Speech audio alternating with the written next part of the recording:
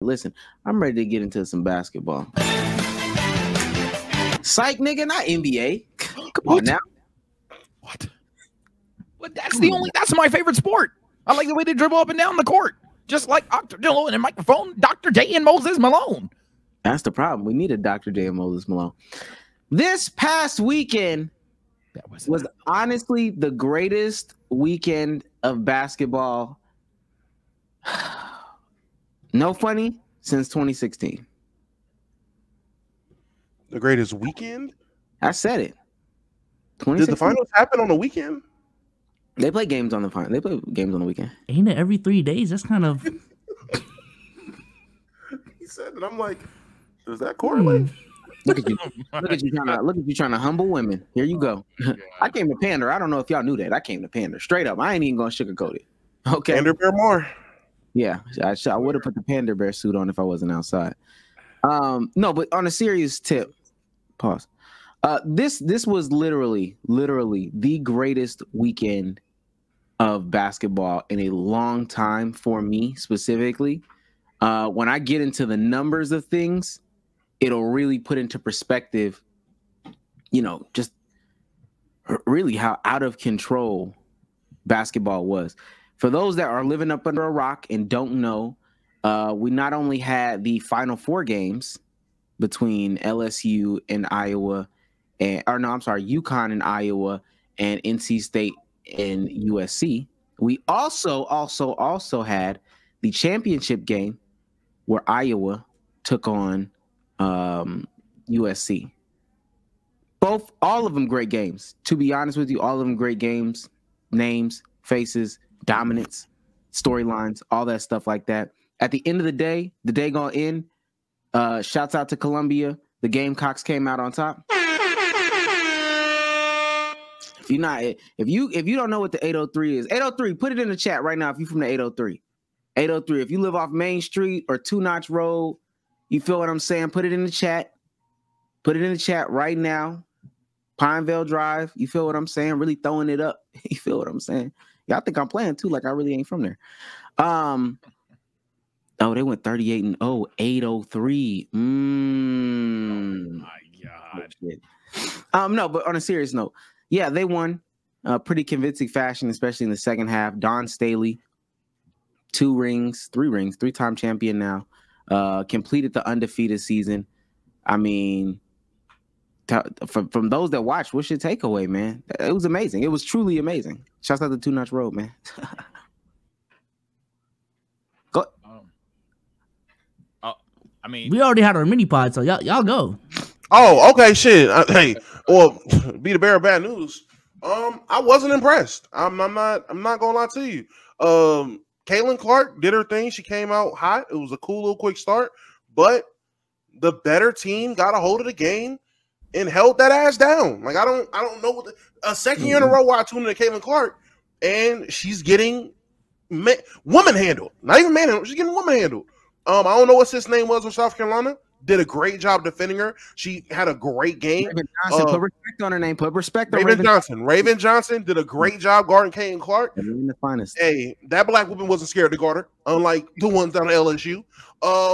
She did her job.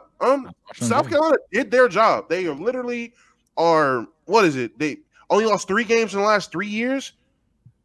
This feels like watching the late 2010s Warriors win. Like, all right, you were supposed to, my nigga. Like, I don't know. I don't know what there was to expect with this. Shout out Dawn Staley. That's your name, right? That's the coach. Stop moving back and forth. Talking to Mike. What you doing? J. Cole? You don't know if you want to be on the mic or not. Here we go. Anyway, Dawn Staley, right? That's her name. Shout out to her. Crazy credentials. Can't wait to see the recruiting class for next season. See what they got at South Carolina. How many of them were seniors that aren't gonna be there? I know the big girl ain't gonna be there, right? One. Yeah, one. Like everyone else is coming back. I'm pretty sure. Yeah. Oh, really? Yeah, 2. Oh, damn. Well, I'm about to say, well, see y'all again next year. I don't know what to tell you. See you again next year. Shout out Caitlin Clark. The hate she gets is unnecessary. I hated seeing some of the hate that she got this weekend, and I can't wait for my hot take because I know exactly who I'm about to shit on. But yeah, that's really it. Go ahead, Sage. For me, omni casual here. One, I echo your last sentiment. Some people on Twitter were going back and forth with me as if Caitlin Clark isn't getting hate.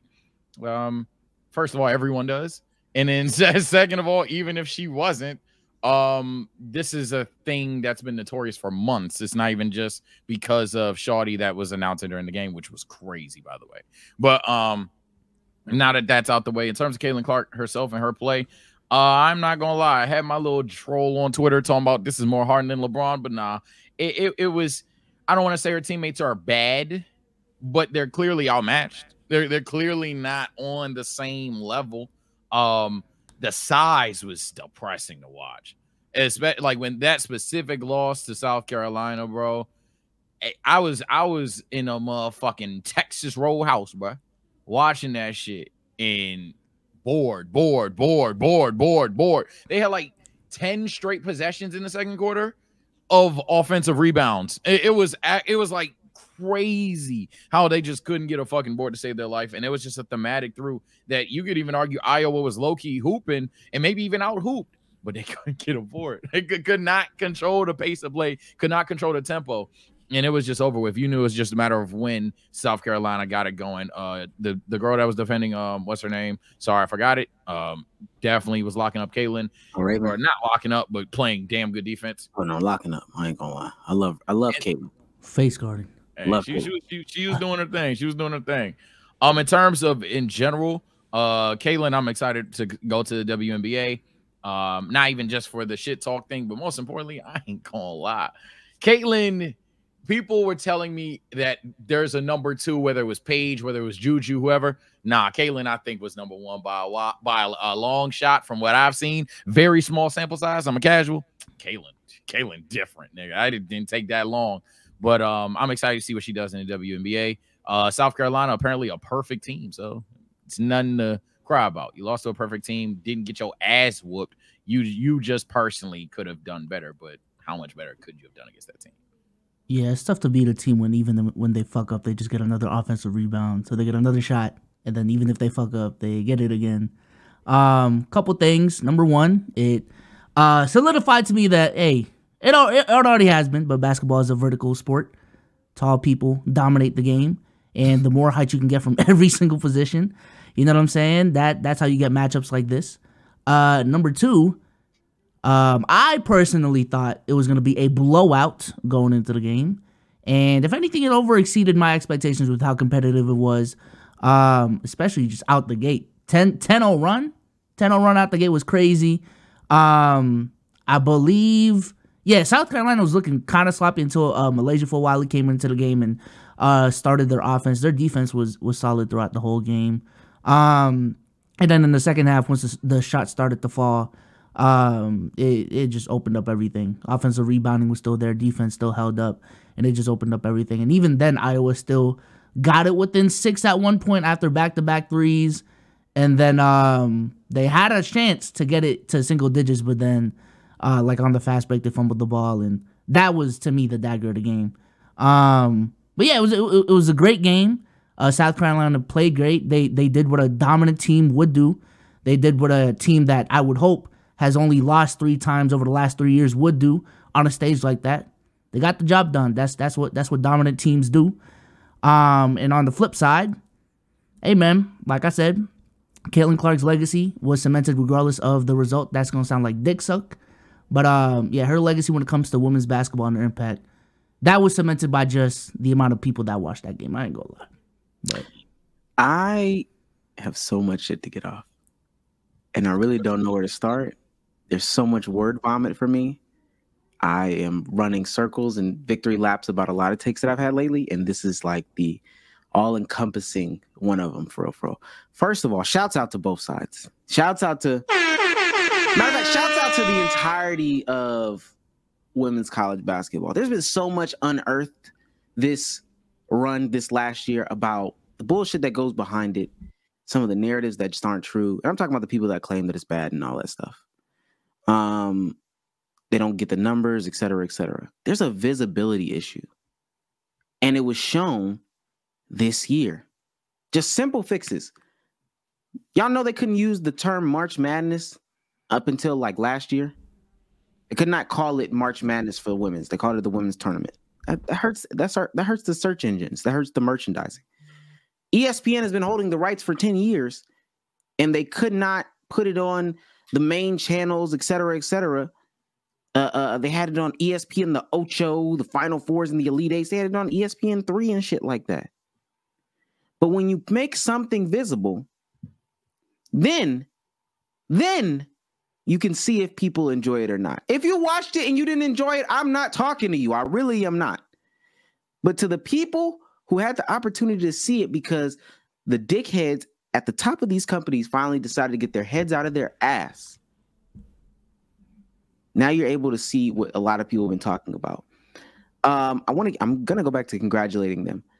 Dog, the last 3 games of Caitlin Clark's career, 12.3 million, 14.2 million, 18.7 million. Every single game broke a record for female basketball viewership, women basketball viewership. The last 2 games broke basketball records. Fuck it, broke sports records. Oh man, that again. Let me say that again. They broke basketball, collegiate or professional, and then broke sports records. They peaked at 24 million viewers last night. You don't just do that. There's a transcending conversation going on. But you wouldn't be able to see that if the visibility wasn't so high. Right? I'm looking at this chart right here, or some of these graphics about it. Let me find the right tweet right here. I think this is it. Boom. Nicole Auerbach. Shouts out to Red Man.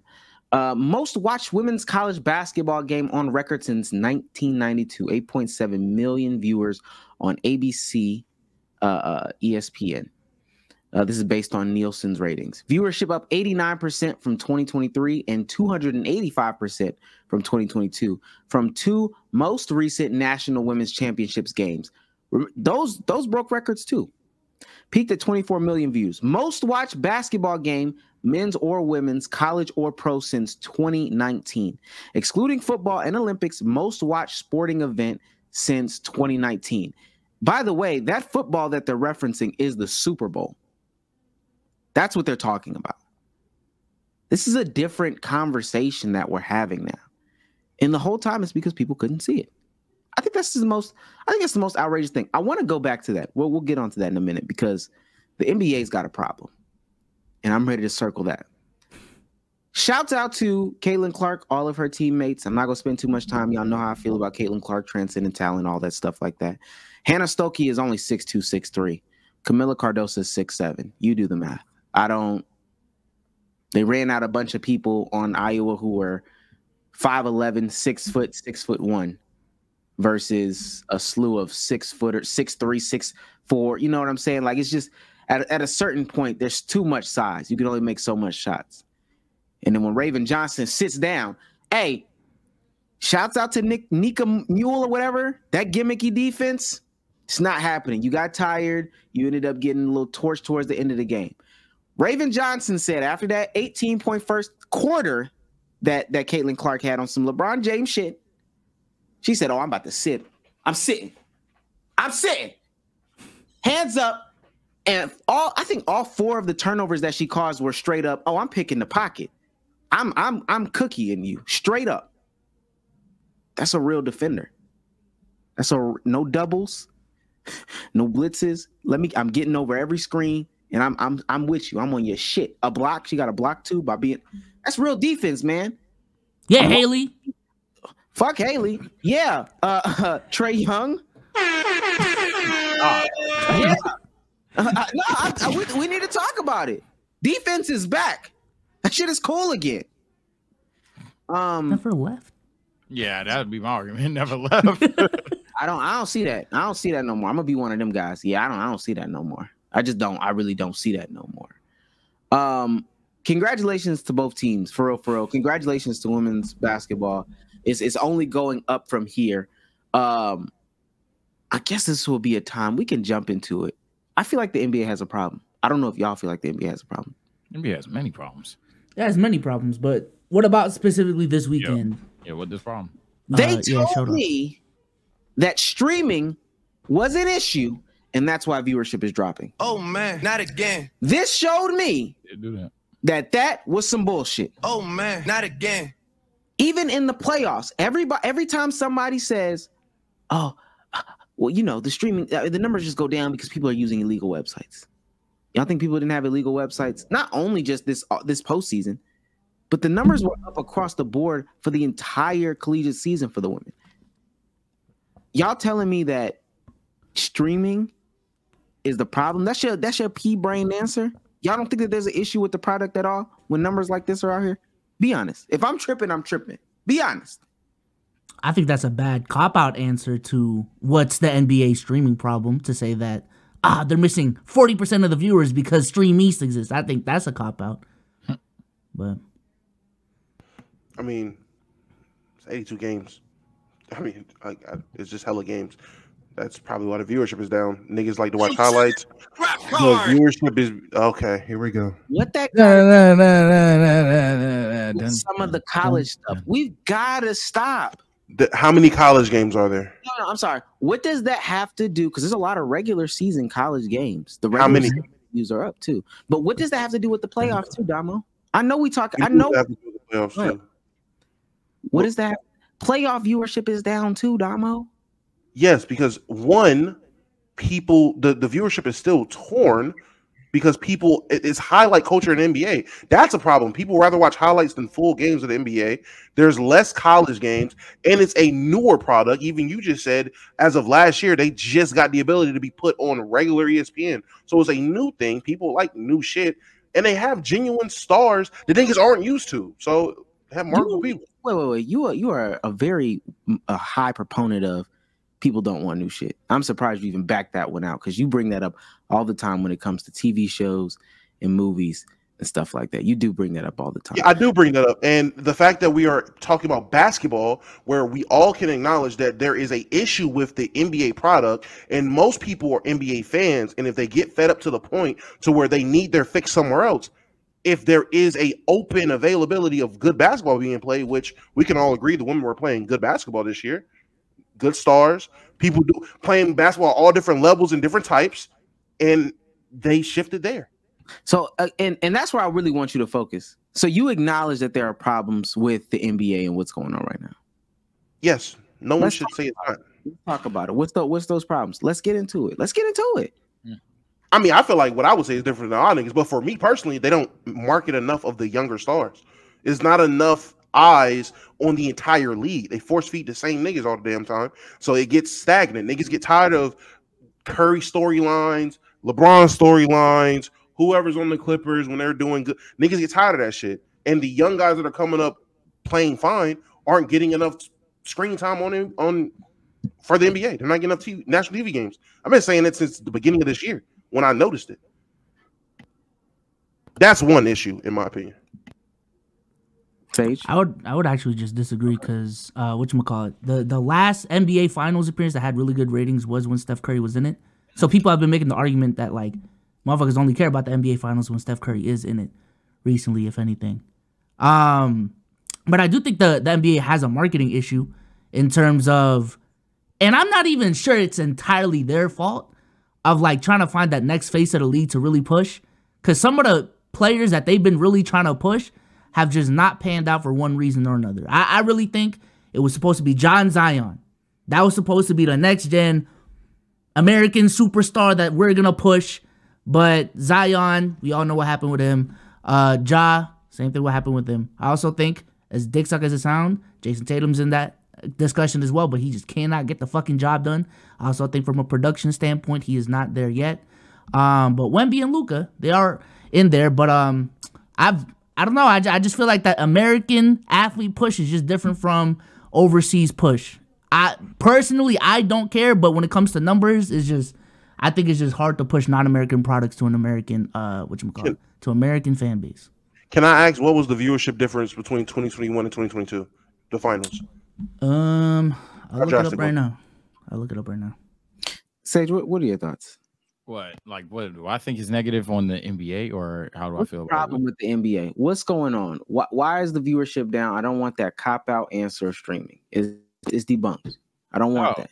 Oh, I'm the same take I had months ago. The NBA is the most self-depreciating, self-hating community and product that I know of right now. I truly think that when people booed that hot take, didn't care, because I'm 50 million toes on it. Every time, whether you're going to go to Bezos' point about European players, people are dunking on European players. This is the only sport that is iconic, I should say, with or iconically doing the, hey, my era is better than your era, my era is better than your era thing. Every time something happens, every time a record's broken, it doesn't count. It was ass, overrated, different era, anything like that. This community don't even like itself. The community don't even like itself. Like, what are we talking about? This is the most self-hating thing. So as a result, if you're a new viewer and you're seeing everybody say it sucks, oh, well, shit, I'm not gonna watch it. And then if you're an old viewer, and at some point everyone's saying this is bad, this is bad, this is bad, this sucks, this sucks, this sucks. At some point, one of them gonna be like, you know what, you're right. So yeah, maybe Damo has some validity, maybe Bezos has some validity, but even their points tie back into, yeah, people just hate the product. Real quick, Damo, I got it right now. For 2021, only 2 games cleared 10 million. Elimination game had 12.2. First 2 games had around 9. First 4 games had around 9 mil. But for 2022, every single one of them cleared 10 million, right around an average of 12 million, and then the last game peaked at 14 million viewers. So pretty significant, like 3 mil every single game. Now the gap between that and 2023 though is not that big. I will wanna say the storylines to me aren't there. The villains, the heroes, the people that people can latch to, and I am in the belief that people really don't care to create them or be a part of them anymore. It doesn't serve them any good. Everybody wants to be a nice guy, all that stuff. I know that might sound like the old person answer, but what I saw this weekend was a lot of buildup. It was a lot of tension. It was a lot of tension to be built up. And nobody really wants to go down this path anymore of doing it. I could think of maybe a couple of people in the NBA that have a good storyline, something that you really want to follow. But especially from like an American perspective, and Bezos touched on it, because a lot of y'all don't care to follow a European person. They're not going to give you what they want or what you want, and you also don't want to follow it. There's not a lot of stories that we care about anymore in the NBA, manufactured or otherwise. I do think that to a degree, the level of play is there as well. Like I said, we can get behind people playing all 40 minutes. Shouts out to Caitlin Clark and Gabby Marshall for doing that for 3, 4, 5 straight games in a row. We can get behind people playing defense and just sitting on people's handles and all that stuff. If the perception is that it's not in the NBA, no matter how many of you diehard fans can name it or whatever the case may be, that is the overwhelming perception, as validated, like Safe said, by the players of the past. Yeah, shit not there no more. They're not playing defense. They don't care. The regular season don't matter. The All-Star game don't matter. Playoffs don't matter till you get to the second half of the second round, third round. None of that shit matters. So if none of the NBA matters, if none of the regular season matters, All-Star doesn't matter, seeding doesn't matter, just getting to the playoffs. If none of that stuff matters anymore, ultimately, when we get to the big dance, when it should matter, why would it matter? Who cares? Should only matter on like Game 6 of the NBA Finals type shit. What? If I'm not following the storylines of the Hawks or the Magics or the Kings, or if I'm not following these people and they're not building that relationship with me throughout the entire year, when it comes June, whatever. I don't gotta follow them. Fuck it. Who cares? I think you're wrong about it not being storylines in the NBA. You just have to do your due diligence of knowing what's going on and who's beefing with who and who dislikes who. That's the problem. What's the problem? That you have to know what's going on? You think you had to do your due diligence about Caitlin Clark this weekend? After the past year of it being shoved in your face, no. That's the point. If we're trying to reach peak viewership, it's not about the diehard fan that will pay attention regardless of what the fuck is going on. Like when I was talking about the 2023 finals, obviously me, you, Omar, Sage are gonna watch that NBA finals because of the fact that we're NBA fans and we're gonna watch the NBA finals regardless. But the difference is when we're talking about the casual, what's gonna push this thing to new heights, what's gonna make people who do not watch this thing watch this thing, is gonna have to be some easy, low barrier to entry type shit. That's just, if you want to say that the NBA has a problem pushing it, that's absolutely fine. But to say it's not there is just wrong. If you don't believe me, what was the viewership of the elimination game when Luka went crazy on the Suns? What was the viewership for that game? Because there was build up for that. They pushed what Luka being mad about X, Y, and Z. There was a little chatter about that. But yeah, I do feel like there's a problem with marketing in the NBA. Absolutely.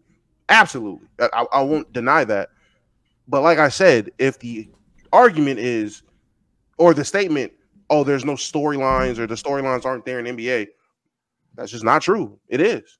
Nobody. It's just not being pushed like that. About Anthony Edwards and his beef with the the Memphis Grizzlies. Nobody cares about that, bro. Who said it? Who was talking about that? Because I was talking about how Ant feels about the calls SGA gets. I was also talking about how Luka despises the fucking Suns and the Clippers, and it's looking like the Mavericks might end up playing the Clippers in the first round of the playoffs. And if you don't think that's going to be an exciting first round, then hey, that's on you. But that's a storyline.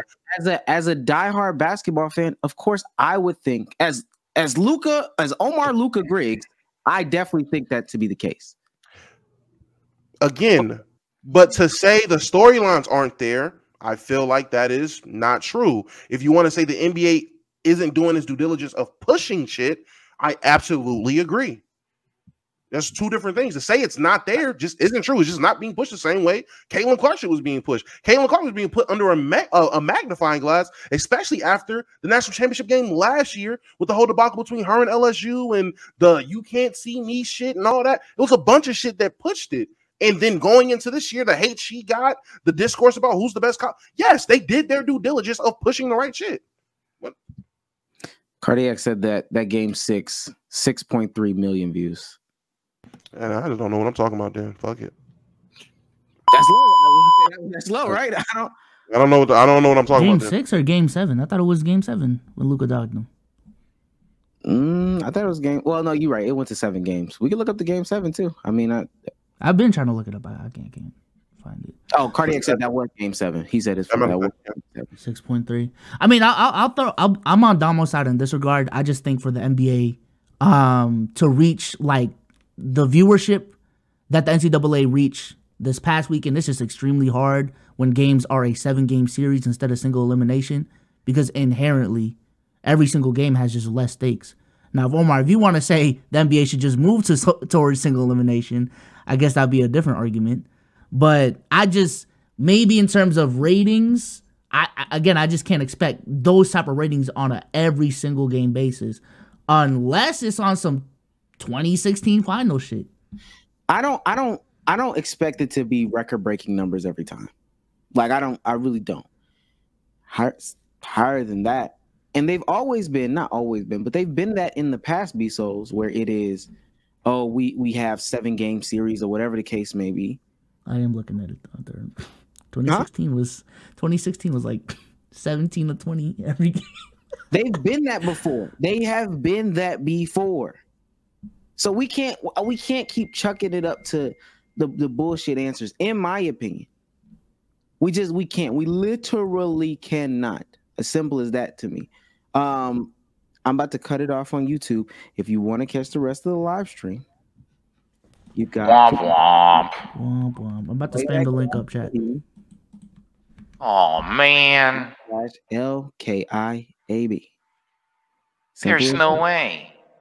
Hi guys on the YouTube side. TK Randy, I promise you, I'm not focusing on a niche thing. He addressed 2-3 things that were an issue. I disagree with one, so I spoke up on it. Get the dick out your mouth. Like, what are we talking about? He said these are 3 problems. I disagree with one. I spoke on it. What the fuck are we like? What are we talking about? What, I'm supposed to just agree with the nigga? I'm supposed to just shut the fuck up if I disagree? Brandon Mitchell came in there and was like, "Yo, not me personally." He always on the YouTube shit. Yo, me. Yo, y'all back, huh? Glad to see y'all here, man. I I think that there is a plethora of things that can happen. I do want to go into the next thing. First of all, I do want to talk about this. Did y'all see the fouls? Did y'all the foul? And mind you, I can say these things now, and we know what people are talking about. It's on the screen. Yeah, did you see the foul? Yeah, foul, man. No, You didn't see the foul? I didn't watch the game. But it's not a foul, you idiot. You don't make that call in that moment. That's what it really is. That's what it really is. That's what the thing really is, man. In the moment, it did catch me off guard. I will say that. I'm like, oh shit, what the fuck? Where was the foul? But you felt like you had to watch How the much game. is- What happened? Damo, you felt like you had to watch the game to see the foul? Man, No. it's the foul, man. I'm just saying you didn't see it. I will say this too. I'm being funny. I will say this too. The NCAA also has a right. You can watch all the games on the March Madness website or March Madness YouTube page. Full length. No highlights, no none of that shit. You can watch all 2 hours of it. the day after or like live? I think it's not even the day, like hours after, if I'm not mistaken. Because I asked on Twitter, I was like, yo, where can I watch the game? Like, I want to watch the playback. I want to go through all these fouls with y'all. If you think this was a foul, pull up. I'll stream the shit and we can watch it. And somebody was like, yo, if you just go on playback, or if you just go on marchmadness.com, it's there. All the games. I don't know if this is all of them. Let me show you real quick though. I said all the games. I don't know if this is all of them, but this is. Oh snap! Can you see it? No. Yes. All right. Cool. This is the Iowa UConn game, South Carolina NC State game. That's from the second round right there. If you keep scrolling down, the LSU game is somewhere within all this stuff like that. The women's games are in here. Stanford, Iowa is right there, or Iowa State is right there. They got the games on there. They doing it right. The NBA need to step it the fuck up. Okay. That's not what I came to talk about though. I'm sorry. I'm rambling. I'm emotional right now. We have the screen, the foul, the play, whatever you want to say. Oh shit. Whatever you want to call it. Hold on, let me pull it up. Man, I am butchering these transitions. Oh, here it is. Haha. Okay. This is it right here. This white screen. Okay, cool. Damn. Okay, somebody got a riff. Come on now. I'm flubbing. It's not working for me right now. All right. Let me see. Hello, playback. Just because Wendy and Anthony Edwards get pushed super hard doesn't mean it's not a plethora of other young stars that doesn't deserve to be pushed. That's why I feel it's a marketing problem. If you want to sit there and say, "Oh, Ant and Wemby got pushed like crazy," yeah, so should have Paolo should have been pushed like crazy. I mean, Reese did have a solid push and then that nigga got hurt, but there's a lot more other players you should be pushing at one time. It shouldn't just be focused. You shouldn't just push 2 players a year. How Bezos said, "Oh yeah, they really were trying to push John and fucking Zion." That's whack. Why is it just John and Zion? Push everybody. Push all your young stars as much as you can. 24/7. You have an entire league. It's 450 fucking players. I cannot find the screen. I'll just counter argue. I feel like, at least in my head, the reason why you wouldn't do that is because if you push everyone, then you can't focus all that attention on like a concentrated. You're diluting the push, if that makes sense. So instead of making 2 people mega superstars, and that's what's really helped out the NCAA, you're making like 10, 15 just superstars, if that makes sense. And which I feel like the NBA already got right now. And I feel like adding more superstars for the NBA specifically, because how big it is better. It makes no sense for a league as big as the NBA to just focus on 2 megastars. It's too big of a league. For the women's college basketball, they need that. The eyes and attention wasn't there on the game at all. How, like Omar said to start, niggas was talking about the product was bad. And they weren't even watching the product. Like they needed to have 2 megastars to draw people in. You don't need that with the NBA anymore. So you don't think the NBA needs a megastar? Because I would probably disagree with that. That's where I would probably. They can have. Listen, the people will make a megastar. The NBA doesn't have to do it. The people will find someone to gravitate to, and whoever's game and personality propels them to being that megastar, it will be that. The aura will be there. It will do its job. What I'm saying is, if you're going to push new guys, you shouldn't just hard push 2 new guys at a time. That's what I'm saying. The megastars or the wannabe megastars are in place. They put them guys in place. But the upcoming guys, the next guys, how back in 2015, damn near 10 years ago, it was who's going to be the next guy when LeBron retires, and niggas was throwing the Kevin Durant's, ADs, and shit like that. When you have that conversation, you need to push more guys. More guys need to be pushed. There's no reason why if you have a number 1 pick that's balling out, he's not getting pushed. That's wild. What was he number 1 pick for? I disagree. That 1 or 2 things is going to Steph forced it. Steph forced him to push him. That 1 or 2 things is always going to hard carry everything. It's always going to carry in any economy, the music industry, the creator industry, or whatever. That 1 or 2 is going to be the thing that brings the majority of the eyes to whatever platform or whatever thing we're talking about. Sure, there are some people that are going to help and aid, I guess, along. They're going to be bigger names. But the reason why YouTube has billions of dollars to distribute every single month to the other creators is because Mr. Beast is that guy.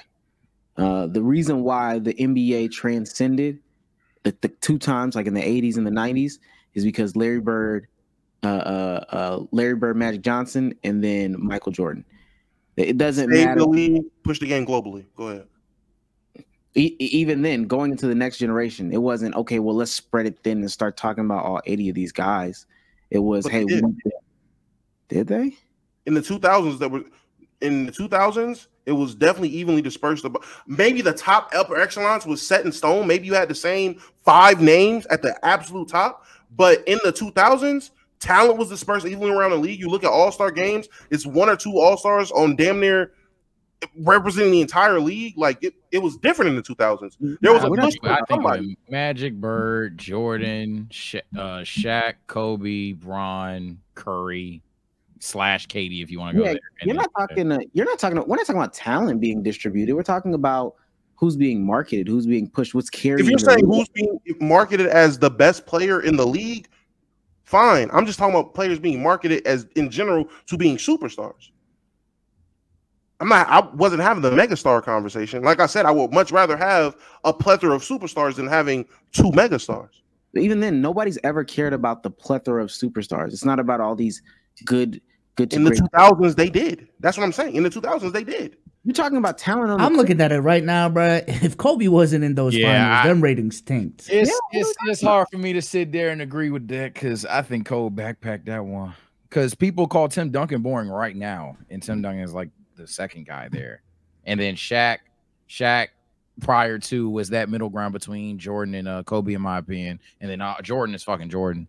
So I think that's the only part where I disagree with your argument. Most of your argument, I'm pretty copacetic with. I don't know exactly where I die on. But when the megastars thing, I think megastars are necessary in everything. Like we have our conversations about the rap game. Yeah, all right. So what's gonna happen when Cole, who unfortunately we're gonna talk about later, Drake and Kendrick go away? What happens then? Or we have that thing in I mean, it's even some in other sports and anything like that. It's a common thing. YouTube even with fucking Mr. Beef, Kai on Twitch. I think everybody needs that guy. Yeah, but right now in the NBA, aren't there players that are in place to have a megastar push? They already have that. Who? But Luka and Giannis for the first 2, in my opinion, that are going to get megastar treatment, especially after LeBron and Curry go down, after they're done, after the KDs are done. When those niggas are finally out of here, those are the front runners for getting a megastar. Why are you saying no? Luka's not. You don't think a nigga like Luka's getting set up to get a megastar push? Are we serious? You should. I think the nigga in his second or third year, they were already saying, "Oh yeah, this is MVP year." What? Talent. And just started to get it, but again, your best bet is Luka and had the Bucks not sucked this year, had Damian Lillard not went and sucked the life out the Bucks, I mean, niggas would have seen it. But even if you want to take Giannis off of there, Wemby cool. I mean, they are pushing that nigga super crazy. Wemby cool, Ant's getting to himself, but again, still, you can name other names. So there's niggas that are in place to get megastar pushes. That's my point. They have that already. It's not like no one's is in place to get that push. Nigga, you are a Luka fan, and you're telling me that you don't think Luka is in place to get a megastar push? Really? Luka, Wemby, and Tatum if he wins this year. I ain't gonna lie. That's an unpopular one. If Tatum wins this year, if they're Tatum gonna be wins, pushing yeah, the shit out of Tatum, bro. Yeah, Tatum wins. Tatum's better than everybody in the league. They're gonna pull that. I just don't. I mean, Wemby got his logo today, which is a sign that they're ready to set him up for something, you know, to get on his next path. But that's still something that has to develop. We should be ushering in that. Every other league, every other time period has been, hey, this guy is ready by the time this guy ends. Patrick Mahomes was ready by the time Brady got up out of here. You understand what I'm saying? Tom Brady was coming in. Peyton Manning was coming in when John Elway was coming out. When Joe Montana was coming out. Like these older players were coming out. This guy was already in. You're still talking about, hey, let's set up for the next guy. Y'all saying these are anomalies, that's perfectly fine. But they manufacture some of this stuff. I'm not talking about talent. I'm talking about push. No, I don't think they're going to push Luka. I really do think what Bezos is saying, like Americans have some sort of stigma behind like European players. Gilbert's just saying it kind of out loud. But like, we have preconceived notions about these people. I know you probably don't feel that way, Damo. Like for real. You probably don't. I don't either. Y'all know how I feel about Luka. But I'm talking about the general consensus. That's just the way that people talk. I think there's a lack of relatability when your biggest market is still the U.S. Like you can push a Luka, you can push a Giannis as much as you can, and you'll still succeed with it to a certain degree. But I'm telling you right now, if Luka and Giannis were American, we would not be having these conversations whatsoever. It'll be concrete who that next guy is. It is concrete. Okay, I'm just. Who is it? It is concrete. Luka. Am I fucking retarded or something?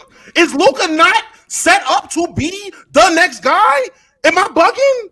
Yeah. I feel no. What I'm saying is it wouldn't even be a conversation. That's all. If he was American, I agree with you. Luka's that next guy. I agree with you. This is crazy. I'm bugging because Luka is literally being put in place to get a megastar push, and everyone can see the writing on the wall. He is being put in place to get a push, especially since Gunho Morant is doing what he's doing, especially since porn star lover Zion is doing what he's doing. You did not have before. That's the problem. You just brought another name out of the box. You hadn't been saying Ant. You said Ant first. You went a long moment without saying Ant, and then you just said Ant again. So which one is it? Which two guys is it? I'm not saying it's just two guys. I'm saying there are players in general. I never put a number on how many players it was. I said they are having players put in place so you make us start pushes. I never put a number on it. Never once did I put a number on it. Where did I say it's two guys? When did I say that? Because I named three. I named the first two, and I named more. What are we doing? Remember the conversation we're having. You think that there's going to be multiple megastars in the NBA? Did not say that. Damo did not say that. I will say that. I never said that. Listen, I know he didn't say that, but I said, remember the conversation. Listen. I said, remember the conversation we're having. Sage, are we not having a conversation about megastars? I could say yes, we were having a conversation about megastars. I can say that. Having a conversation about megastars? We are having a conversation about the value of megastars in the league, yes. So why the fuck would anybody talk about superstars in a megastar conversation? Because Damo said he would rather have 15, 16 superstars than just two megastars. That is why superstars are brought up in the conversation. When Bezos really said it, he said 2 megastars does more for the league than 15 superstars. I then said, well, I would much rather have 15 to 20 superstars. That's literally what I said, and I was arguing from that point of view. Then I brought up the 2000s where there were multiple superstars. Y'all rebuttal with, in the 2000s, viewership was down, Kobe wasn't this, that, and the third. And I can see that. All right, cool. Megastars may be more important than I'm giving credit for. Therefore, there are players being put in place to be megastars. Niggas asked me who. I said Luka and Giannis. Niggas told me not Giannis. They started naming Wemby and Ant. So then I said Ant. Then I went without saying Ant to say other niggas, and I say Ant again. Now it's a fucking issue that I didn't say Ant every time. I only said Ant once or twice. It's cool, dog. Joe Johnson was in the league and nobody gave a shit. Yes. Nobody gives a fuck about Joe Johnson. Nobody gives a fuck about these losers. They would if he got pushed. They would if he got a push like that. If niggas really pushed Joe Johnson, maybe it was a different outlook. But he didn't get a push like that. But nobody will. That's part of the problem. Well, even if they pushed him, I still don't think anybody's gonna care about the superstar. Nobody cares about the nigga that's getting the 4th seed. Nobody cares about the 5th seed and you just the great. Nobody cares about that, bro.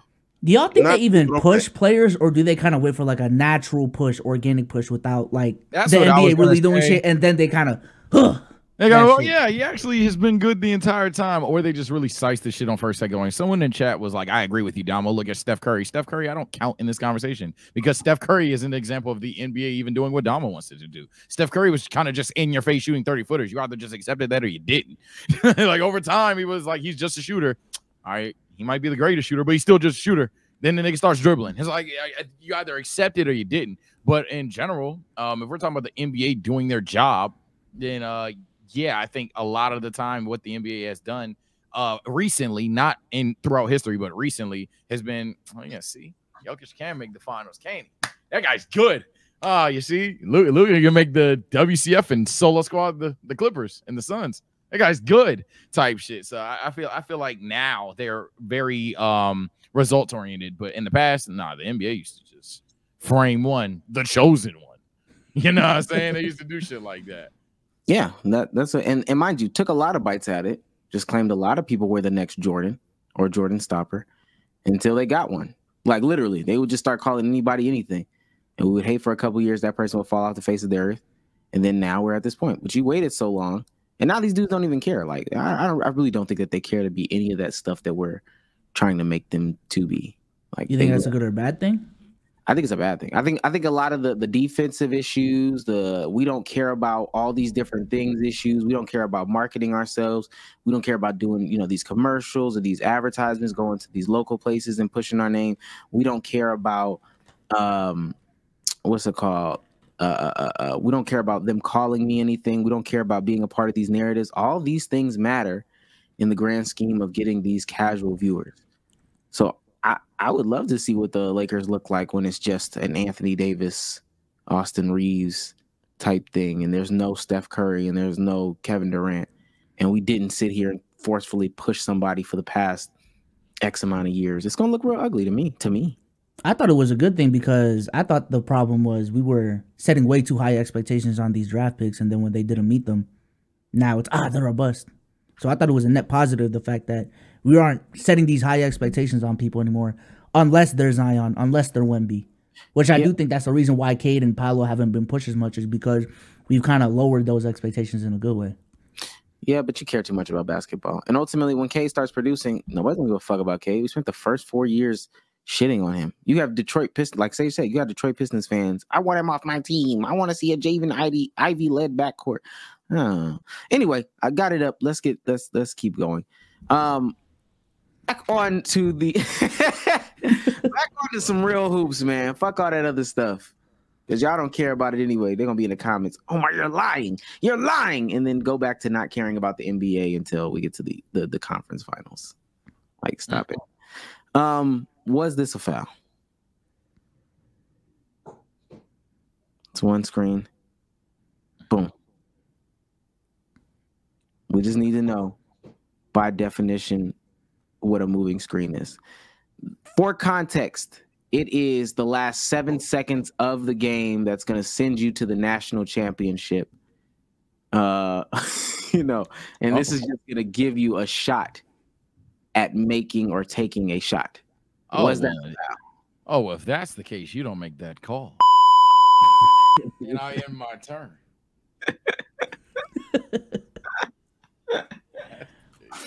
People are so miserable.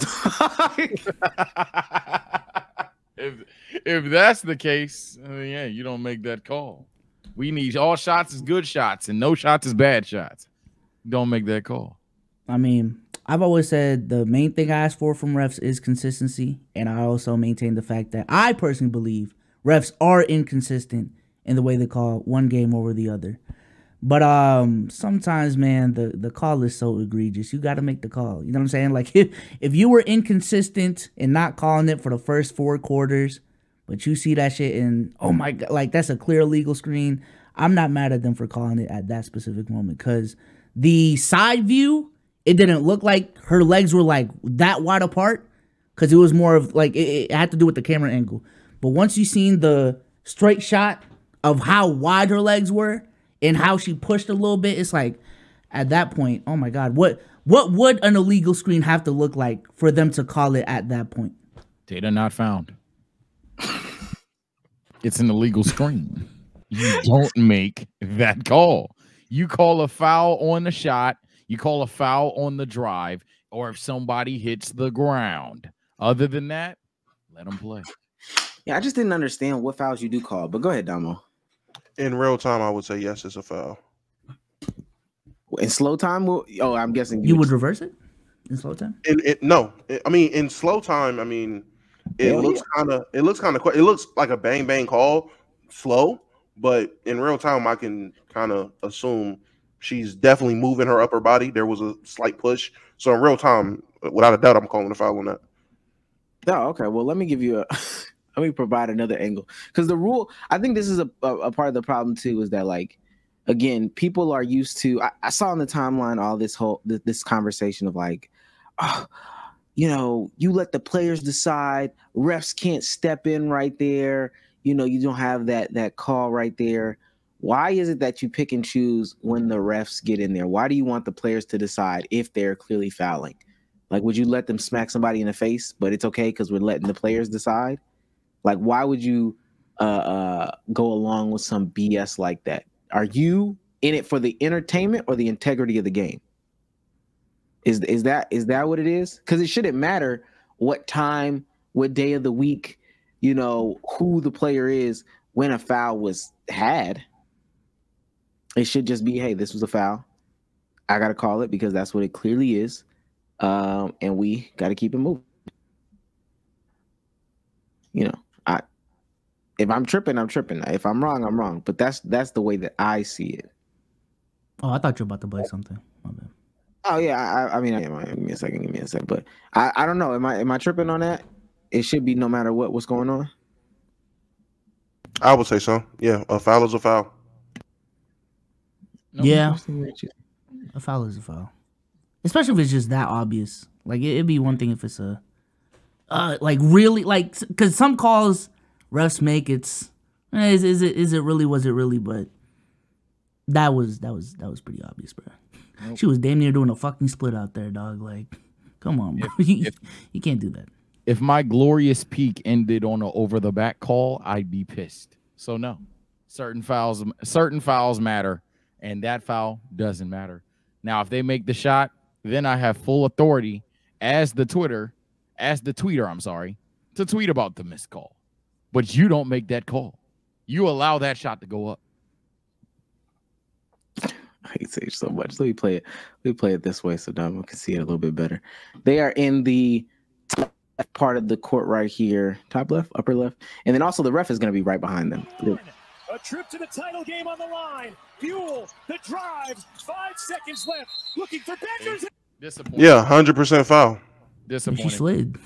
Yeah, like she literally lifts her arms up into. Yeah, no. Play it back a little bit. No, because I forgot how women set screens for a sec. Did she extend? She extends, right? Yeah, there's a little bit of extension. I can see why a ref would call that. It's a close play in real time, which people do not consider in terms of ref making calls. They're making that shit a real time call. So niggas miss, niggas might be wrong. But to the naked eye at that moment, especially coming off a double screen, like she set one way, then set that one that way. Yeah, I will call a foul too. Do you guys like Foot Locker or something? Let me say this. There is another portion of the rule for the women's game. And no, that's not for the women's game. This is college. Your feet can't even be outside of your shoulders. Yeah, when you set the screen. Split. Yeah. Look at this shit. Look at this shit. He shaped like a Dorito, chat. Like, come on. Nah. It didn't affect anything, and I will never know if it affected anything. Again, when people pay tickets to go to games, they pay to see Paige. They paid to see Caitlin Clark. In Damo's words, they paid to see Iowa. They paid to see South Carolina. All these other teams. They didn't pay to see the ref blow a whistle. And nobody wants that. All right? So, unless Caitlin Clark gets clothesline in the air, let them cook. Question though, do y'all have a problem with inconsistent foul calling though? Nope. Yes, I do. Because my thing is, if they weren't calling it the whole game, And this is a question for all of y'all. They weren't like, there were a bunch of illegal screens that they did not call throughout the entire game. We know they should be calling these, but in a play like that, that's when they decide to call it. Is that a problem to y'all, or is it on some, okay, I mean, they acknowledge their fucking mistake. They actually made the change that you wanted, and now when they did, now it's a bad thing? Nope. Inconsistency is a problem, but I'm never going to get mad when you make the call the correct way. And if that is true with the rules where your feet can't exceed your shoulders, I mean, that's the right call. If you make the right call, I'm not going to say I don't give a fuck, but it's not like it supersedes everything. You need to be consistent when making that call. That's the second part of it. But at all times, make the call. Yeah, because even like within the flow of an NBA game, let's say Devin Booker gets fouled and they don't call it. Devin Booker, y'all would see it in the game. He's going to talk to the referee, yo, watch out for this next call, or watch out for this one play. Keep an eye out for it, so next time it happens, you call it. So the next time it happens and they actually call it, I wouldn't have a problem with the referee actually making the right call instead of just being consistently inconsistent or consistently wrong for the sake of being consistent. But here's my thing, B-Souls, and you've actually triggered my trap card. Isn't it Perfectly imperfect hoops? Yeah, it was entertaining. No. Yeah. And mind you, again, I don't think a lot of people know to detail what I'm showing on screen, but this is the rule. A screener must be inbounds and maintain a normal stance with the inside of the screener's feet no wider than shoulder width apart. Section 4. The screener, this is what would be called a foul.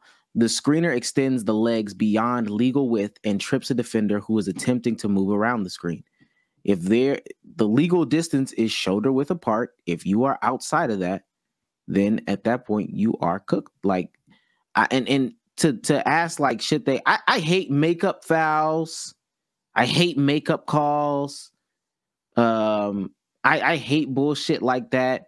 I hate when people don't actually watch the game, the rules. And mind you, that was a revelation to me. So I mean, even to an extent, I'm mad at myself. But like, when we start to pull out these BS narratives about, oh, they're favoring one way or they're favoring another way or whatever the case may be, I don't, when you don't know the rules, like you do not know the rules, period, point blank.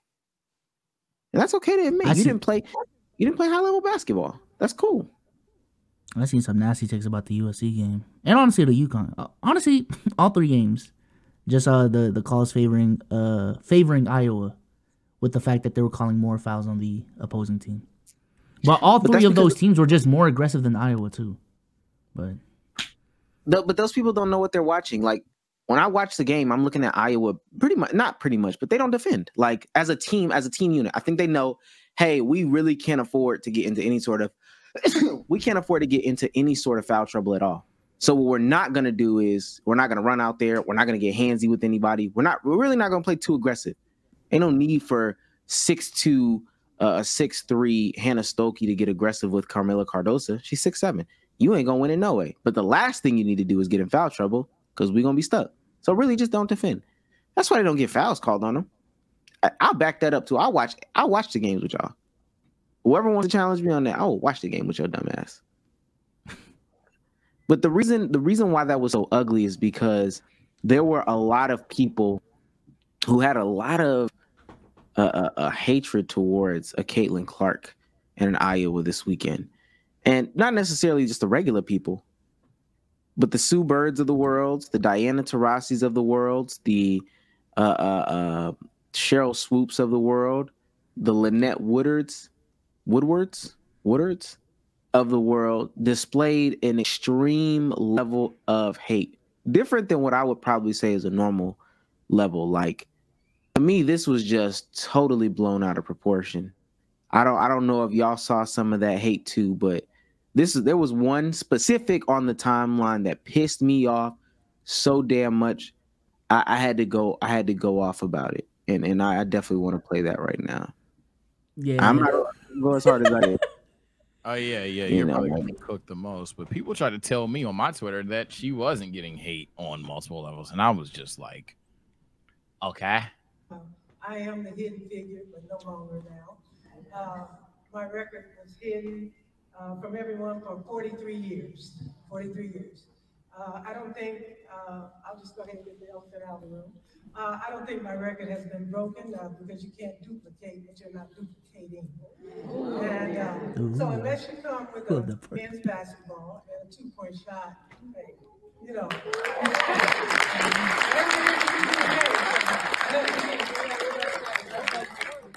But just for you, so you can understand, so you can help me spread that word. Accomplished woman. Won't take it away from her. Her stats are up there. Hall of Fame, basketball Hall of Fame, coach, holds the scoring record for all of collegiate sports, but this was before they were organized in the NCAA at 3,649. Fuck it, I'll go first. My problem with something like this is you never had a problem before. You never had a problem before. When Kelsey Mitchell was coming up on your record, when Kelsey Plum was coming up on your record, you had nothing to say. You didn't come out and say, "Oh, hey, by the way, my record." You didn't have anything to say, Lynette. You really did not. And then the only reason why people even have you out here speaking and why your name is in these algorithms and stuff like that is because Caitlin Clark has broken your record, and not just broken the record, but acknowledged you in a way that is very respectful. They invited her out to Iowa when her record was about to be broken. They invited her out to Iowa the night the record was broken. And they had her courtside, and the coach talked about her, and Caitlin Clark talked about her, and they said the most favorable things in the damn world about her. Somebody who who wasn't talked about for a long time, from all the great coaches, from all the great players that walked before Caitlin Clark. They talked so highly of that woman, it was ridiculous. Some might say glazing. They talk so highly of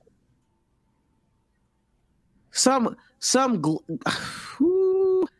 would say they glazed her up with their lady balls. To me, the AIAW record that Lynette Weddard held, that was the real one. You know, for some reason, the NCAA does not want to recognize the basketball that was played prior to 1982, and that's wrong. We played basketball back then. They just don't want to recognize it, and that hurts the rest of us that were playing at that time. You know, I mean, there's no reason why that should not be the true record. And, you know, at a school like Iowa that has been so rich in AIAW history, I just want to make sure we acknowledge Lynette's accomplishments in the game of basketball. But congratulations to Caitlin for being the true basketball leader in points tonight. You know, the NCAA didn't want to recognize women and what they did. I don't even care what Caitlin got to say. I ain't gonna lie. They glazed her. And when they invited her out to speak or to be a part of that historic moment, they had her sitting courtside. And what's funny is she even said more favorable things about her. She said, "Oh yeah, Caitlin's great. You know, records are meant to be broken, et cetera, only to change her mind later on. If that is not the clearest sign of somebody got in my ear and told me to hate and this is what's going to get you a claim to fame, you sound like a bitter Betty. No different than Diana Taurasi and Sue Bird and even Cheryl Swoops. Y'all got to stop. I'm not saying sports has to be kumbaya or hunky-dory, but the hate is fucking disgusting. Stop. I'll just say, when it comes to Caitlin Clark, I've seen a level of hate that I haven't seen, honestly, before. I've seen people try to bring up, oh, this is like when Braun was coming to the league, they was talking about him. It's worse than that, because the people that was talking about LeBron was simply saying, yeah, there's no way a high schooler is about to just come and lead us to the promised land. It was the guys that were going to be his teammates. That's who. The people hating on Caitlin are people that are going to be competing against her. The people hating on Caitlin are people who are just simply watching her play. Imagine if Shaq just hated everybody, not just centers. That's what everybody's doing to Caitlin Clark. It's crazy. Imagine if Shaq talked about everybody how he talks about Dwight Howard. That's how they're talking about Caitlin Clark. And it's crazy. It's not fair. It's disgusting. It's ugly. It screams bitter. From why does she deserve the $5 million? Why didn't you give it to somebody else? Whack. Why? Just everything. It's disgusting work. And for that woman to go on there and essentially say my record ain't getting my record ain't been broken because you didn't do it with a men's ball and no 3-point line. Bitch, shut up. Oh my God. I hate old people. Oh, Jesus Christ, I hate old people. Just let the girl live. Let her play ball. She's a phenomenal basketball player and is doing things for the women's game none of you fuckers could do. None of y'all did it. Y'all are all great basketball players. No one gave a fuck about y'all the way they give a fuck about Caitlin Clark. Let's just keep it fucking 100. No one gave a fuck about y'all in college the way they give a fuck about Caitlin Clark. And man, does that drive you crazy. Fucking Taurasi, I don't even know your fucking first name. Man, does that drive you crazy that you've been playing pro women's ball for as long as you have at your big old age of old bitch, and you're hating on Caitlin Clark. I seen the tickets that the Mercury got going up for sale now against the Indiana Fever. The wackest shit I've ever seen. Wackest shit with her on the fucking. That's crazy. Ain't even get drafted yet, and they got her front and center. Get your tickets now for Indiana Fever versus the Mercury. Oh, she bust your ass. And when she do, you're the thumbnail, ma'am. You're gonna be the thumbnail of that next pod, and we're doing victory laps. I hope. Hey, Sue Bird still playing? Did she retire yet? No, she does the show with Diana. Sue, I hope you get your ass bust too. I hope little Caitlin pull deep from 35 on you old bitches. I swear, I'm copping a jersey. That's gonna be the first WNBA jersey I get, a Caitlin Clark jersey. Because the level of hate y'all got for her and no other player is crazy. Y'all don't talk about any of the other women like that. Y'all only talk about her like that. That's fucking whack. But to talk about the previous conversation we had though before you go, Sage, this is what I'm talking about with the storylines, bruh. This is what I'm talking about with the story. Just because of all this trash talking going on, I now want to see that first game on top of her being her debut, but combined with Diana Taurasi talking her shit. I want to see Caitlin Clark bust her ass down on her first game. Hey, man, these are the storylines that the NBA needs. Yeah. I need whoever San Antonio played in Wemby's first game to talk that shit before he played his first game. Real quick, is the StreamYard shit working on playback? I'm going to it, and we're not showing up on there. Or is that just me? Chat, we good? What you mean? Seem good to me. What do you mean? Okay. No, I pulled playback up on mine, and it's just showing the LKIAB logo and nothing else. Like, we're not on the screen, but it's just me then. Fuck it. All right, cool. You sure, man? Yeah, this is the flyer that Damo was talking about right here. The GOAT versus the Rook 22. For me, this goes back to an old conversation that we talked about a while ago. It's always the old niggas that start it. I said the old niggas are going to start it. They always do. And then the young niggas overreact. The young niggas potentially can go too far. But the old people always start it. And this is another example of that. And in this situation with Caitlin, it's unfortunate because hate it or love it, all that this is she's putting niggas on to the WNBA, to women's basketball in its entirety. And, of course, the collegiate women's basketball. It is what it is. Now, whether that's justified or not to your old or your young ass or whatever, I say to each his own. But a lot of people don't like that it's Caitlin Clark for whatever reason. But to be honest, it would have been whoever for the most part, especially if she was a white girl. I'm not even going to sugarcoat it. So it's tough. It's sad to see. My personal opinion, I don't know what Caitlin can do to alleviate this hate outside of, as Damo said, in an unironic way, bust people's ass. like at this point, Caitlin just has to go out there and drop people off because it's kind of sick to see that the woman who is easily putting in a lot of life into women's basketball is also the most vilified woman in women's basketball by iconic names or by historic names or by veterans of women's basketball. No person who's introduced to it for the most part is really against Caitlin outside of a couple of people that genuinely don't know what they're talking about. But most people who don't like Caitlin Clark have been watching women's basketball, and it's tough. It's tough to see considering she's the, like, you're biting the hand that feeds you, and it's sad. It's sad. You know what's crazy? Not too long ago, I remember being in the locker room and hearing women a part of the WNBA circle talk about the problem is they're pushing the white players more than black ones. Like that was something I heard. Oh, there's plenty of black women that play basketball that are better or that are the actual GOAT, but they're pushing the white women. So now the fact that there are white women hating on this little white girl is crazy to me. It is insane. Sage brought up, oh, she's white. Nigga, she has white women hating on her. Oh, yeah. I've never seen shit like this before. It is disgusting. It's that. It's disgusting. It's one thing when they're like, oh, nah, the sisters deserve more love. The white girl getting a little prick. White women are hating on a little white girl. I can't fathom how much hate this is. And while we're on the subject, I do want to be clear and not even sound raccoony or anything like that, because Angel Reese gets bullshit. 1,000,000%. Angel Reese deals with a lot of bullshit. She's openly talked about it. But it's just so weird that of all the people, you would think Caitlin Clark would be the angel. You would think Caitlin Clark would be the person that like nobody makes fun of. And that's just not the case for anybody that's going to connect those dots. Mind you, this is what was Damo saying? I think that they have I don't even want to say I think they have, because I don't even want to give them any sort of leeway. The reason why they hate is because they want to be the reason for the season. Like they want to have their name in the sun. They want to be the thing that propels them. And because your time is no longer here, it is what it is. It didn't happen the way you wanted it to. That's perfectly fine. Part of the problem is too many people spend so much time begging for other people's approval without appreciating what's already in their faces.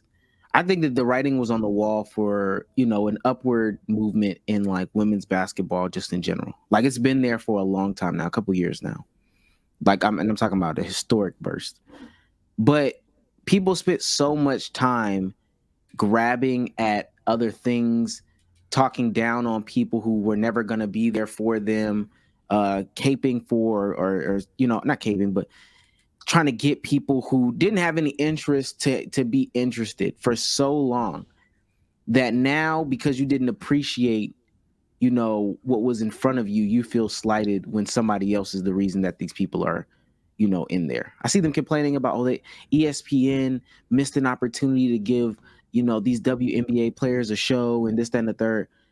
That's cool. ESPN disrespected y'all for so long. Create a YouTube channel. Go to ION. Like ION has respected them for years at this point. If you created your YouTube channel, Gilbert Arenas makes $160,000 a month, dog. And that's no ad deals or no anything like that. Y'all could do it yourselves. Like I'm a firm believer that a lot of shit has been proven and will continue to be proven wrong, especially with this stimulus that's going on right now. But stop worrying about people who continue to say the disparaging remarks and all that stuff. Unless you're gonna be one of them, then you can join that side. Now that's for Diana Taurasi and Sue Bird and even Cheryl Swoops to an extent. Like if you're gonna be on that side, be on that side. You be a part of the problem. But the other folks, get with the times, dog. I guess my only devil's advocate take would be I feel like the reception still has been a majority positive.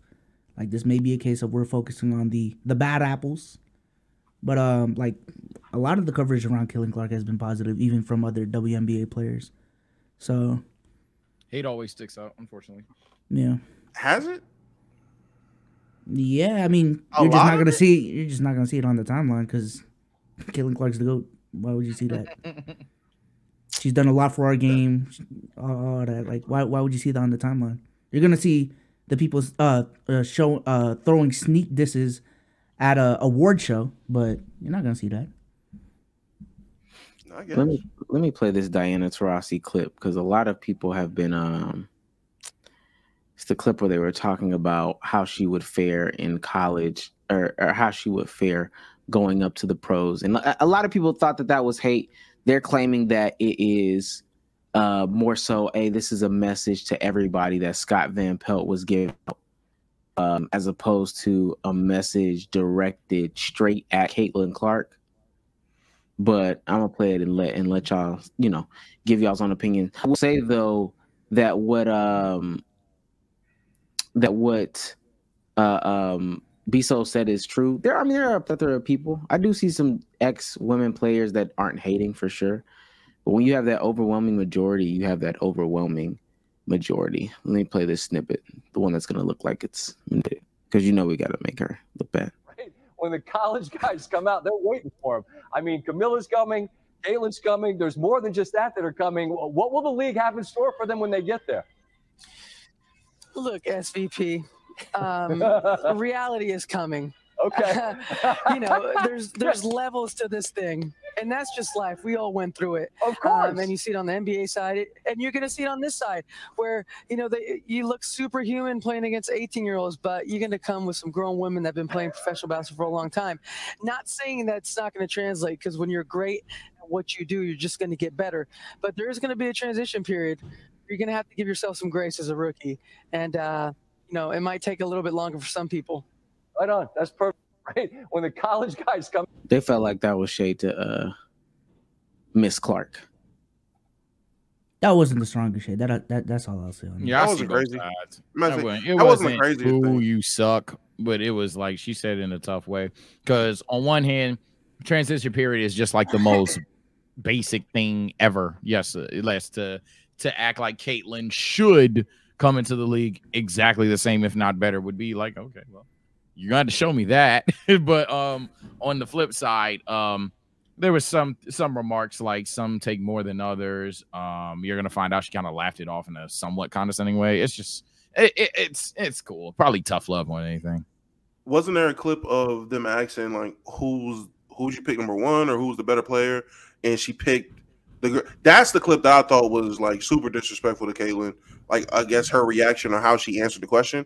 But that one right there, I mean, that wasn't crazy. That seemed like a veteran in the pro league talking about a rookie coming into the league. That's how they talk in any league. They'll talk about rookies like that in any league going pro.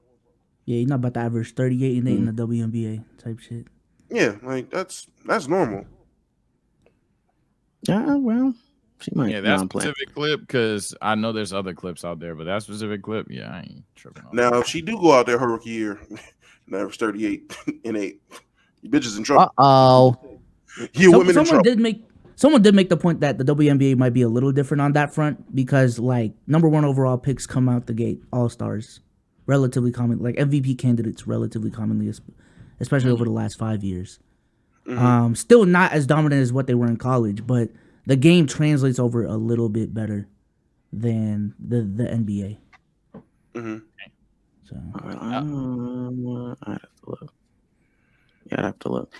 Plus, I want to get into hot takes of the week before we move off of college basketball because I got something. But Sage, give it to me. Ah, shit. All right, well, I'll speed run it because we don't really have a debate here outside of the Q&A. But hot takes, so WrestleMania edition, speed run. First things first, this was the GOAT WrestleMania. Get over it. It was peak. Not gonna lie, it was cinema. Stories were built up. Stories were paid off. Both main events were fantastic. Easy peak.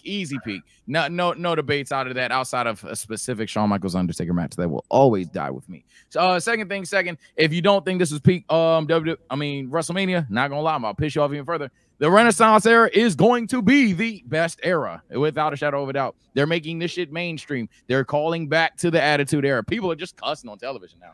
They do not care anymore. Making babies cry, all of that shit. It is going right back to the Attitude Era you loved. And at that point, it's a matter of, will you let the Attitude players go? So Renaissance era will also be the peak, let alone if you don't like any of those arguments though so far.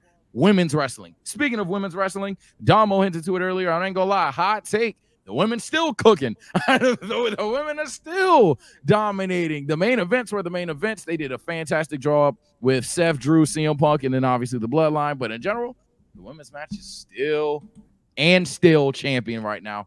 And last and certainly not least, just to throw a spitball, the next person that's going to hold a World Heavyweight Championship or WWE Championship that the whole world will scream is because it will be his game, with everybody saying L.A. Knight. Yeah. The L.A. Knight push is this year. One of you guys can go on from here.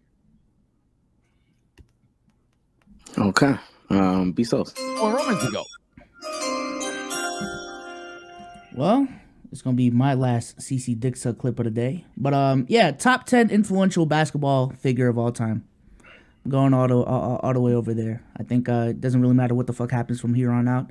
I think the impact is there from a player's perspective.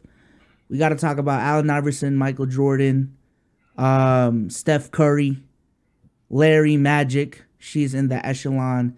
Maybe not top 5. That top 5 is crazy.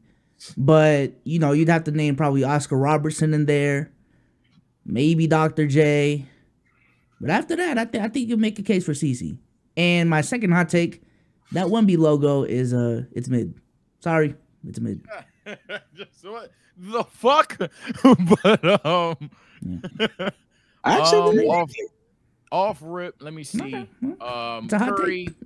This is off the dome, so I'm gonna just see if it's the craziest take or not. Curry, Bron, MJ, Magic, Bird, Harden, PG, KD. Okay, Shaq. PG.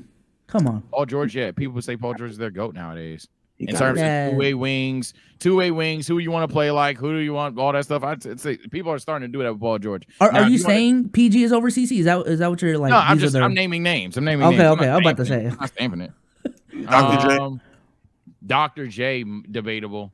It depends how you care about ABA. Paul George literally can't be an answer. It's not the craziest take. Not an answer. Oh, I didn't say Kobe. It's not the craziest take.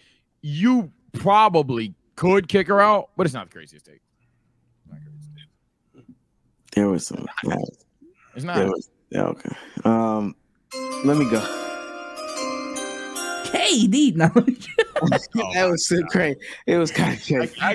I guess I'm naming names that I think you can rationally debate, and I think Kevin Durant is definitely one of those. Pingus. Yeah, John Calipari, man, you are a coward. John Calipari was instrumental for especially like the 2010s when it came to the one and done era. But I don't know if y'all saw it. After landing a huge contract from Kentucky, he is now apparently going to accept a new contract to be the head coach of the Arkansas Razorbacks. But that's because they have two big funders, one being the heir or owner of the Tyson Foods Group, like the one that make the Tyson chicken nuggets. And then apparently, I think it was one of the Waltons is also a part of this group, because that way, what my side of the timeline is surmised is that he can put together some of the best NIL valuation for these players to come to his school, because he can't recruit off of other things that probably matter in a child's life. You are a coward. You are no different to me than Nick Saban. Actually, you might be worse than Nick Saban. I'll give Nick Saban the pass because he was older. So him retiring because he couldn't keep up in the NIL era, he's old. He probably just needs to sit it down anyway. He don't got that much life left to live. You, my friend, are a younger person. So it is disgusting to me that you have just said, hey, man, since I think it's the past 9 years, no Final Four appearances. I think a singular Elite Eight appearance. No 35 win seasons. He's been not mid. He's been worse than mid as a coach in a lot of these seasons. As far as coaching on the court goes, he's terrible too. So you are a coward because you had to run to the place where you can get the big money to try to get the big name players, which ultimately I hope does not work out for you. And I'm pretty sure it will not work out for you if you just compile a bunch of big name talents. But, you can just say you did it just to do it. Ain't John Calipari old, though? Not as old as Nick Saban. He's a coward. 72. He's a coward because the landscape of recruiting and the landscape of college basketball changed, and he is just adapting with the change. That makes him a coward. Yeah, he was never in it for actually coaching. He could never actually keep up in that regards. If he could, he would have stayed at a place that still had some cachet and still had a pretty good alumni fan base or alumni base. They could still put up a lot of money, but you had to go somewhere where you could put up even more money to try to put together teams, because you can't recruit. You can't compete. You should be able to recruit without the NIL stuff. I just seen Don Staley do it. I don't want to hear that bullshit. They lost 5 starters and was able to come back and win the national title. I don't want to hear that. I feel like it's a difference between the men's and women's college game in terms of recruiting, especially when it comes to the transfer portal, how quick niggas are to transfer. But even with that, That's not true. We go through. I mean, I don't know what you value in terms of what is important to a college coach. I would say A, obviously winning national championships, but B, producing pros, especially when you're known as the one and done coach, producing pros. You can't name me two other coaches that are more decorated in producing pro basketball players than John Calipari. He's in the last 10 years, in the 10 plus years, last 14 years, he has produced maybe the most NBA players.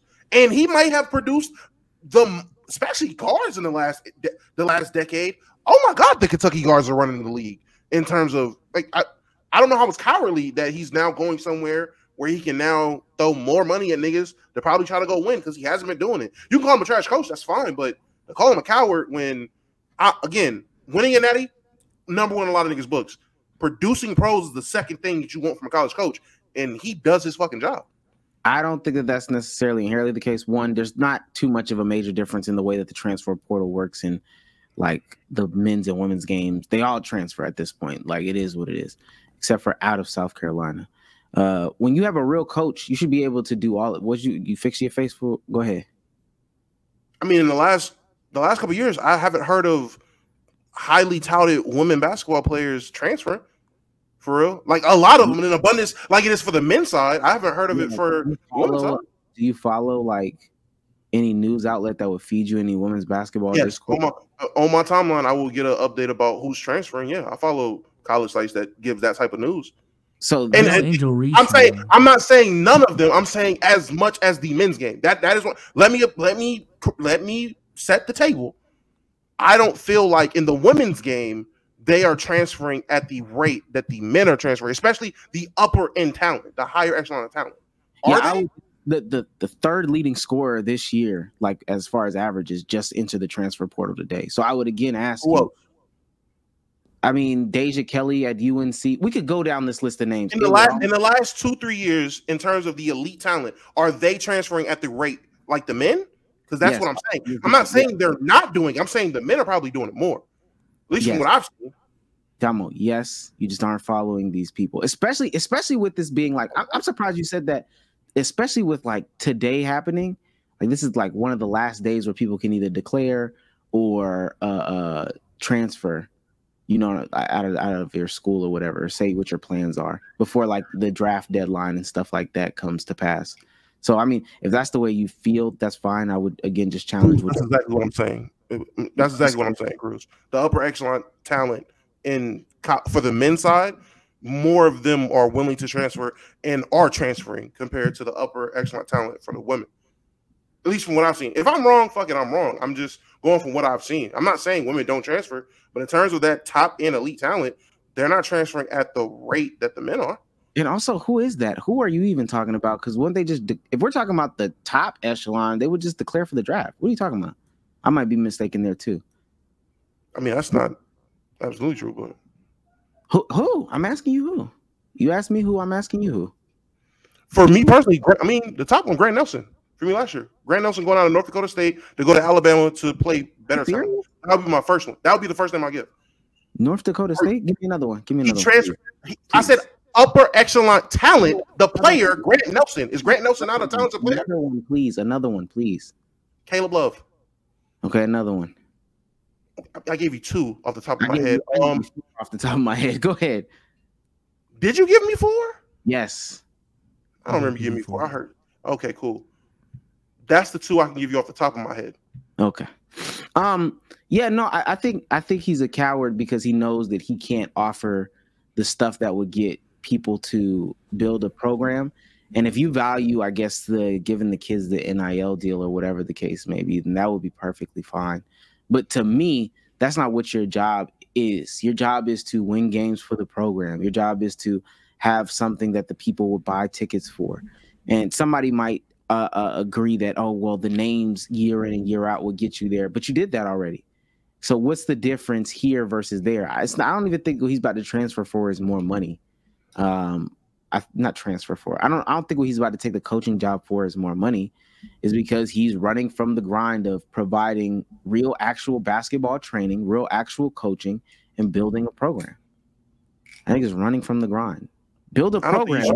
I don't think he's running from a grind. He did build a program for over a decade now of one and done coach. Yeah, it was a different era. So now he is adjusting to what the landscape of college basketball is now, which is being spearheaded by NIL deals. His goal, I'm pretty sure, will still be the same of producing pros. That is what he's going to lead with. I will assume that's what he's going to lead with, the transfers or these guys he's recruiting. He's going to throw money at them and tell them, throw money and with the promise of, I can make you a pro. Look at my resume. That is literally Calipari's thing. His thing is producing pros. I would say for Calipari, him recruiting, a bigger point is him getting you to be a pro versus winning a natty. What about his program makes you feel like it's weak? Specifically, outside of the fact that they haven't won a natty, because I feel like that's so like outcome driven. I mean, most things are outcome driven, but him not being able to even win games, fuck a natty. We're talking about from top to bottom, because I know one team wins a natty. We're talking about winning games at a level that he once was able to. Something clearly happened. His lack of being able to coach or adjust versus the competition, and then him not being able to adjust in that regards. If we're talking about people going to figure out ways to become pros, I think people will quickly understand that, hey, he isn't the end all be all in that conversation. When it comes to doing that, there's probably more name recognition than that either way. I'm trying to find the 2022 roster or the one from this year to prove a point, because I want to see if he's really producing pros anymore like that. I can't necessarily say to that point. I think in the past, yeah, what you're saying is perfectly fine, Damo. It was, hey, if you want to produce pros, go here. Like, this is going to be your thing. But I don't know if that's necessarily like the case anymore. And then also, producing a pro versus the longevity is another argument. Last year, he had four people, 1, 2, 3, and I think some of these people even transferred in to the school. So that's 4 people right there. None of them are like anything long lasting at all. Tata Washington can't find a place. Oscar Tashibi, I think he has like a little spot. Jacob Toppin. Yeah, if his claim to fame is like, yo, I can get you in the pros, that's a different conversation than I can keep you in the pros. And I think there are other organizations that could probably keep you in the pros. But I hear you. I mean, that was the sell up a one and done thing, is producing a pro. I mean, that was we're done with that. We're done with that though. That's what I'm saying. We're done with that. Are we? You don't think we're out of the one and done era and we're in the NIL era? No. Even in the NIL era, you're still gonna get a bunch of one and dones. Like, what are we talking about? But that doesn't mean that you're still in the one and done eras, because one and done. Okay, so it would depend on how many players are drafted that are only doing 1 year of college. And if we go back and look at this last year, and there's no way of me telling how long these niggas have been in college, but a lot of these names are still one and done players.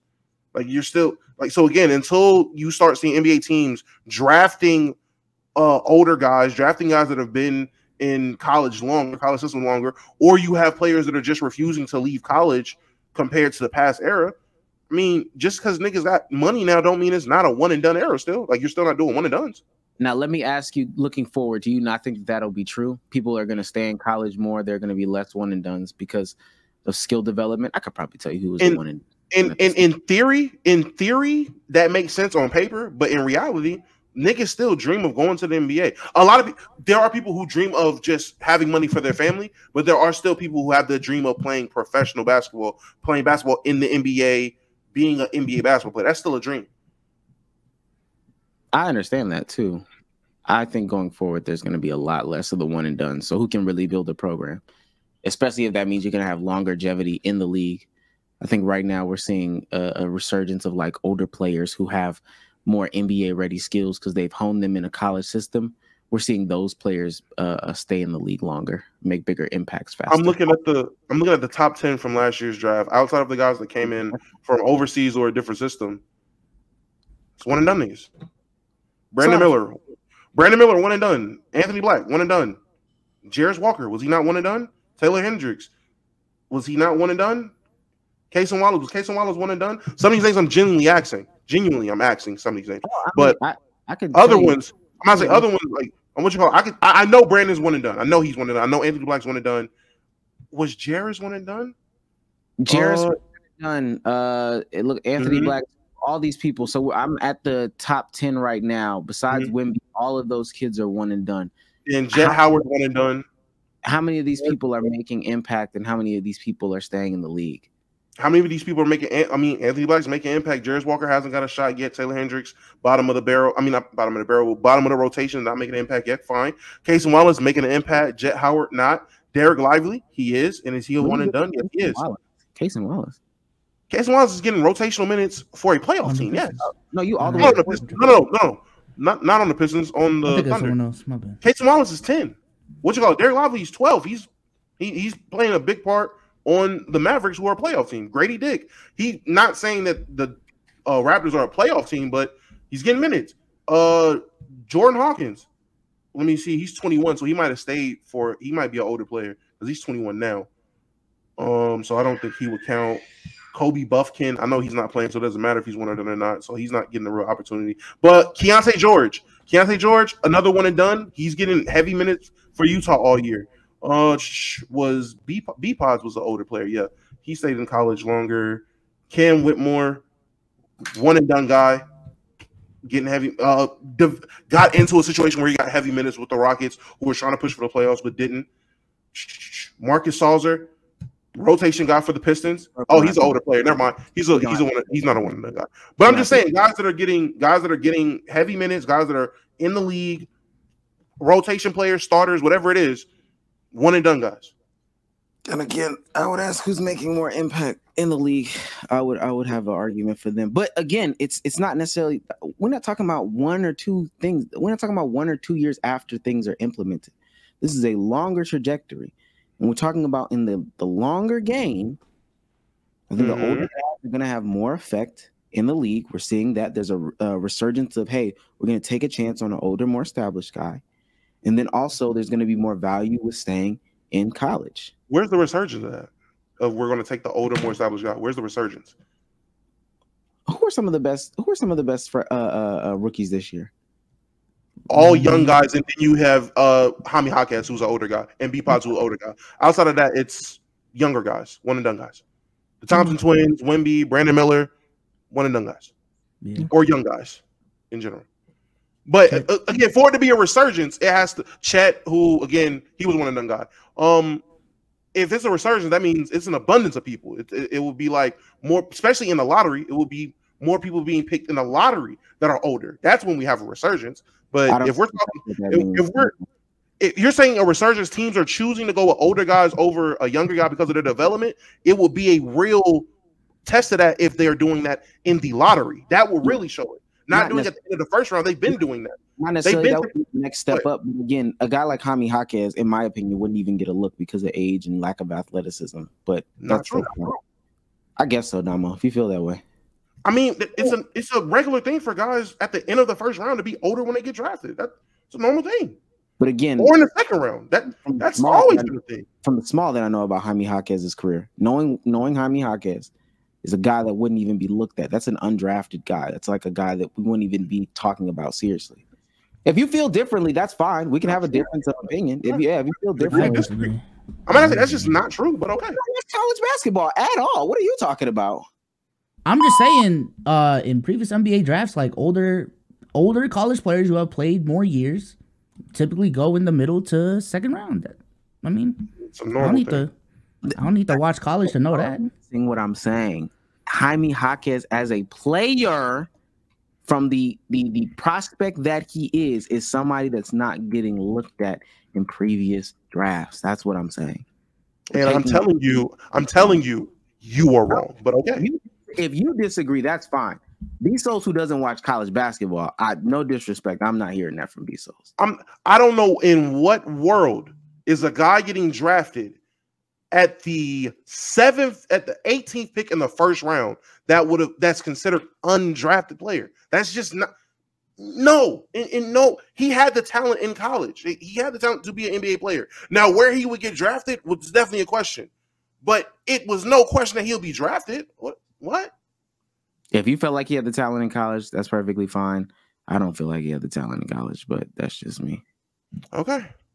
Yeah, that's not a athletic guy who was putting up a lot of numbers and a meaningful conference and all that stuff. I mean, we've seen it's a couple of cases in the last couple of years, and we can go back and find more guys who didn't put up the greatest numbers. And we've had this conversation before. Didn't put up the greatest numbers in college, but they had NBA tools. From an older guy. You would take that from a younger guy. Well, but I'm about to say, what you call it? From an older, what was his numbers in? Am I misremembering how many college numbers? I know they weren't blown out the water to lead the nation, but the average 18. Man, we got to move on. Sage or Damo, what should I take? Easy. Listen, man.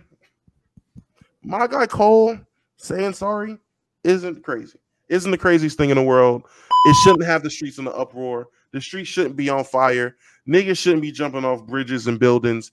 Niggas shouldn't be ready to burn crosses and raise pitchforks because it didn't sit right with him to fake beef. I know niggas in real life who can't fake beef. I know people in real life who genuinely avoid confrontation. They're like, you know what? I'm not with the confrontation. Fuck it. I know people like that. It is not crazy for somebody to get goaded in to, you know, some shit that they really don't want to do, but they're doing it for public perception. It's not crazy at all. And I will say this can come from me having a J. Cole bias. I said it in my space earlier. If Kendrick was the one that apologized, I would be just like everybody else when my victory laps calling the niggas off. So I can understand that. But because I have allegiance to the side of the nigga who did apologize, I can take the mature step back and see it wasn't crazy. I'll say this as a J. Cole fan. First things first, he called it might delete later, and it's J. Cole. This is not shocking to me. It's just something that I did not wish to happen. 20% odds and a 20% hit. That's two. I'm going to be honest. I think this is a simple case of, as a human, I think few people don't find it hard to see as a human, especially if J. Cole and Kendrick truly were friends, which I assume they were. And they just had a little argument. The argument is public, and now he don't want to go this far. As a human, people are for that. But as like a fan, as a person that views this as entertainment, is it disappointing? Duh. Beyond a shadow of a doubt. Hell, I'm a Cole fan, and I'm gonna tell you right now, I'm not happy about it. not even remotely. It was very tough. It's like, damn. And mind you, I think that I've been looking forward to the album. I've been looking for the album for all these years. I wasn't looking for a beef, but I ain't gonna lie. The beef could have cooked too. So it's just unfortunate that now my dog gonna have to get cooked. My glorious king is going to have to get dragged through the mud. And he kind of like he deserves it in that way, because it's like you know what industry you are, you know what the community is, you know what you know your fans. But ultimately, do I care in the sense of like him actually making this decision? Do I want to say that J. Cole's entire discography is now ass, all that stuff? No. The only thing that I will take as a joke now, admittingly, is he has a lot of bars that he'll talk about. Yo, if someone takes a shot, I ain't gonna lie, I'm fucking niggas up. Not Kendrick. So that's tough, bro. But outside of that, it is what it is, man. Great guy, great music guy, makes great music. He just lost. I mean, that was my main takeaway.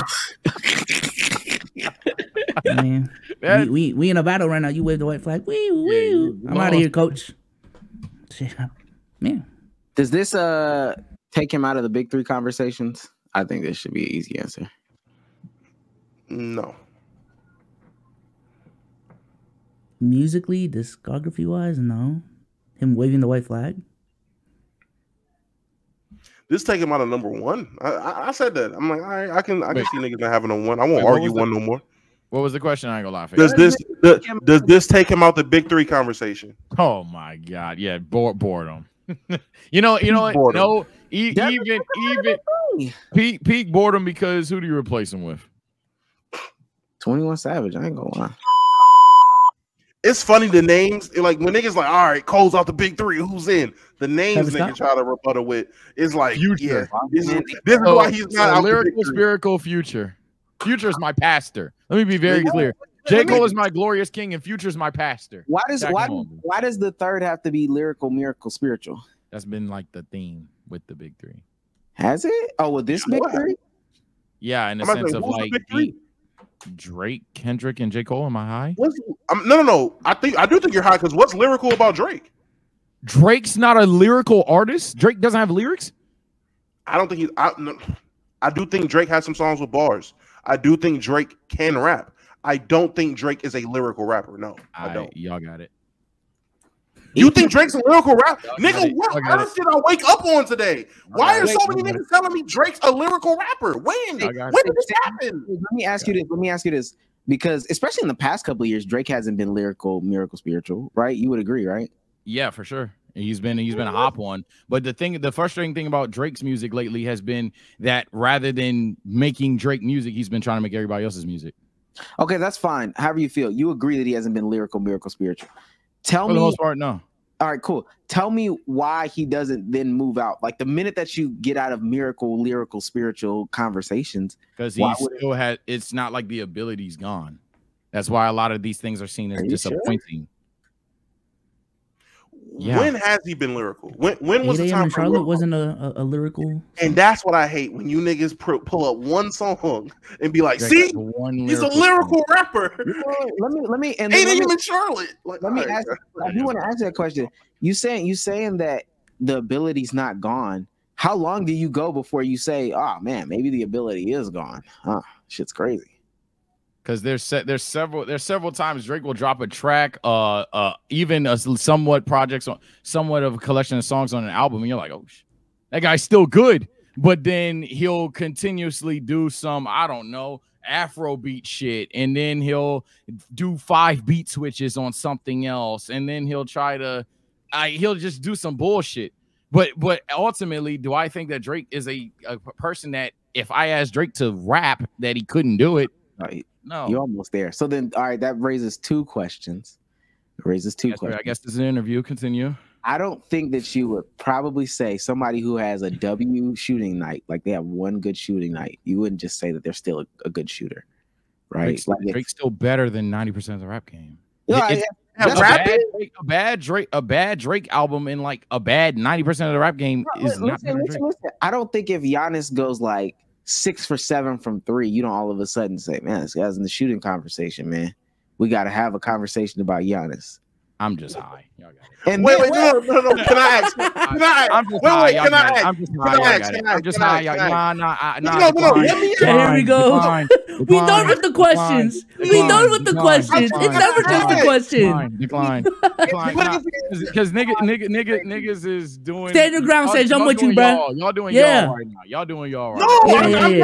I just want to know. Let's go, Sage. You said he's better than 90% of the rap game. And again, at being lyrical, he's lyrically better than 90% of the rap game stage. Drake is a very good lyrical artist. Yes, for sure. He's better than 90%. You were sucking me off. Eat dick, bro. Of like mainstream motherfuckers, yeah. Of mainstream niggas, he's better than 90% of mainstream niggas. Yes, of mainstream artists, yes. You know what's crazy, but you know how many y'all and it's ironic that y'all have these stances, but then there's literal pod episodes of you guys pandering on who would replace Drake. There's literal pod episodes of you guys sitting there talking about, damn, all these niggas do the same thing, but then we're on today's episode because of the Kikis and the ha-has, and now Drake can't rap. Y'all no one said Drake can't rap. No one took it that far. That's what's crazy. No, because I did a space earlier, and it was a bunch of niggas with OVO soldiers in a fucking bio on my stage trying to tell me about Drake. And because I'm not saying Drake is top 10 as a lyricist of mainstream rappers, now I'm saying he can't rap. No, Drake can rap. I've been on record saying, nah, Drake know how to rap. Drake has an okay pen, even though we can question when he's using his pen. Drake pen is okay. But in terms of lyricists, when did we just get to the world where Drake is one of the better lyricists in rap? That's new to me. That's just new. That's new territory. I've never heard that one. I knew because the mainstream success, be able to sell. Ice Spice clears. Who else? Future clears. I guess these artists are just better lyricists than Drake. I want to say this is so funny to me because they all of a sudden I don't know when, I don't know if the youth decided it. Why did Jay-Z move out of this conversation? Why is he not the same generation? That's what matters. That's actually where this big 3 came from. Yes, because otherwise it would be like Jay-Z. Yes, that's exactly what matters. Yes, precisely. Precisely. Again, if I'm fucking high, then I'm fucking high. But that's precisely the conversation. Mind you, I think they established this whole big three. is a better lyricist. I thought the big three was a hit making who puts out the best music conversation. But Niggas bored. No, I thought people established this big three conversation around the time that Jay-Z was still dropping music. So it's kind of like saying, yeah, bro, I'm the GOAT of this shit. I'm the GOAT of this shit while still being in the league with Michael Jordan. How you just decide because you in your early 20s and then he in his late or mid to late 30s that you just become the GOAT when the GOAT is still right there? Like, how does that make sense? I don't think that's what it is. So who are y'all replacing? What is y'all big three then? Jay-Z is one, so. But see, that's the thing. You're saying when you're saying the big three, you're saying of all time. When these niggas are saying the big three, I don't think they're talking about of all time. I think they're talking about niggas now. I think they're talking about of the current era. Let me be clear. I'm not even necessarily talking about of all time because the big three would still have the conversations of adding Biggie and Tupac and all these other people. People would say that at the time that the big three was established. Oh, it's us three. We're at the top of this rap shit. Jay-Z was still dropping projects, right? That nigga dropped one project. When was the big three established to you? Kendrick, Cole, and Drake. Let me say this. Damn came out in 2017. It had to be in that realm, right? And Jay-Z. I'm about to say between 2013 and 17. And Jay-Z was dropping. So his retirement album. Am I tripping? He dropped the last album was 2017. Even then that shit didn't compete, but hey. What you talking about? When he dropped that shit, when he dropped that, and we're talking about 4 for 4. When he dropped 4 for 4, the conversation, at least in my circles, wasn't, oh yeah, Jay's still in this shit. It was, hey man, rapping about Peyton's is cool. Hey man, that old nigga, he still spit a little bit. But niggas was not putting him in big three conversations in 2017. That's just wasn't.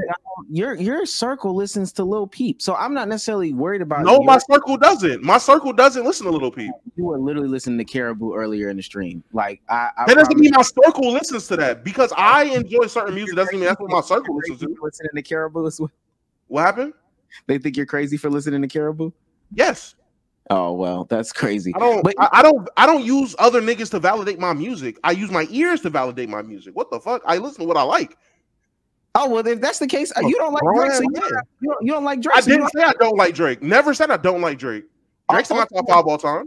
Ultimately, there's nothing that you can necessarily point to besides your specific ears that says Jay-Z wouldn't be in this conversation if we're talking about a 2017 metric. That thing sold still. It was talked about culturally still. It was culturally relevant. Like all the things, it sounded good. He was still rapping on it. I don't know why you would say that he isn't a part of the big three in that conversation in 2017. He wasn't currently consistently dropping enough to be considered somebody still in rap. Wait, so why would Kendrick be? Hey, good fucking question. I've been asking the same shit. You right. Why do niggas consider Kendrick still? You're right. In 2017? I swear or now? Well, I'm saying that now, but in 2017, Kendrick had a case. Kendrick had a case in 2017. He dropped in 2017. Jay dropped in 2017, and then it took Kendrick until 2022.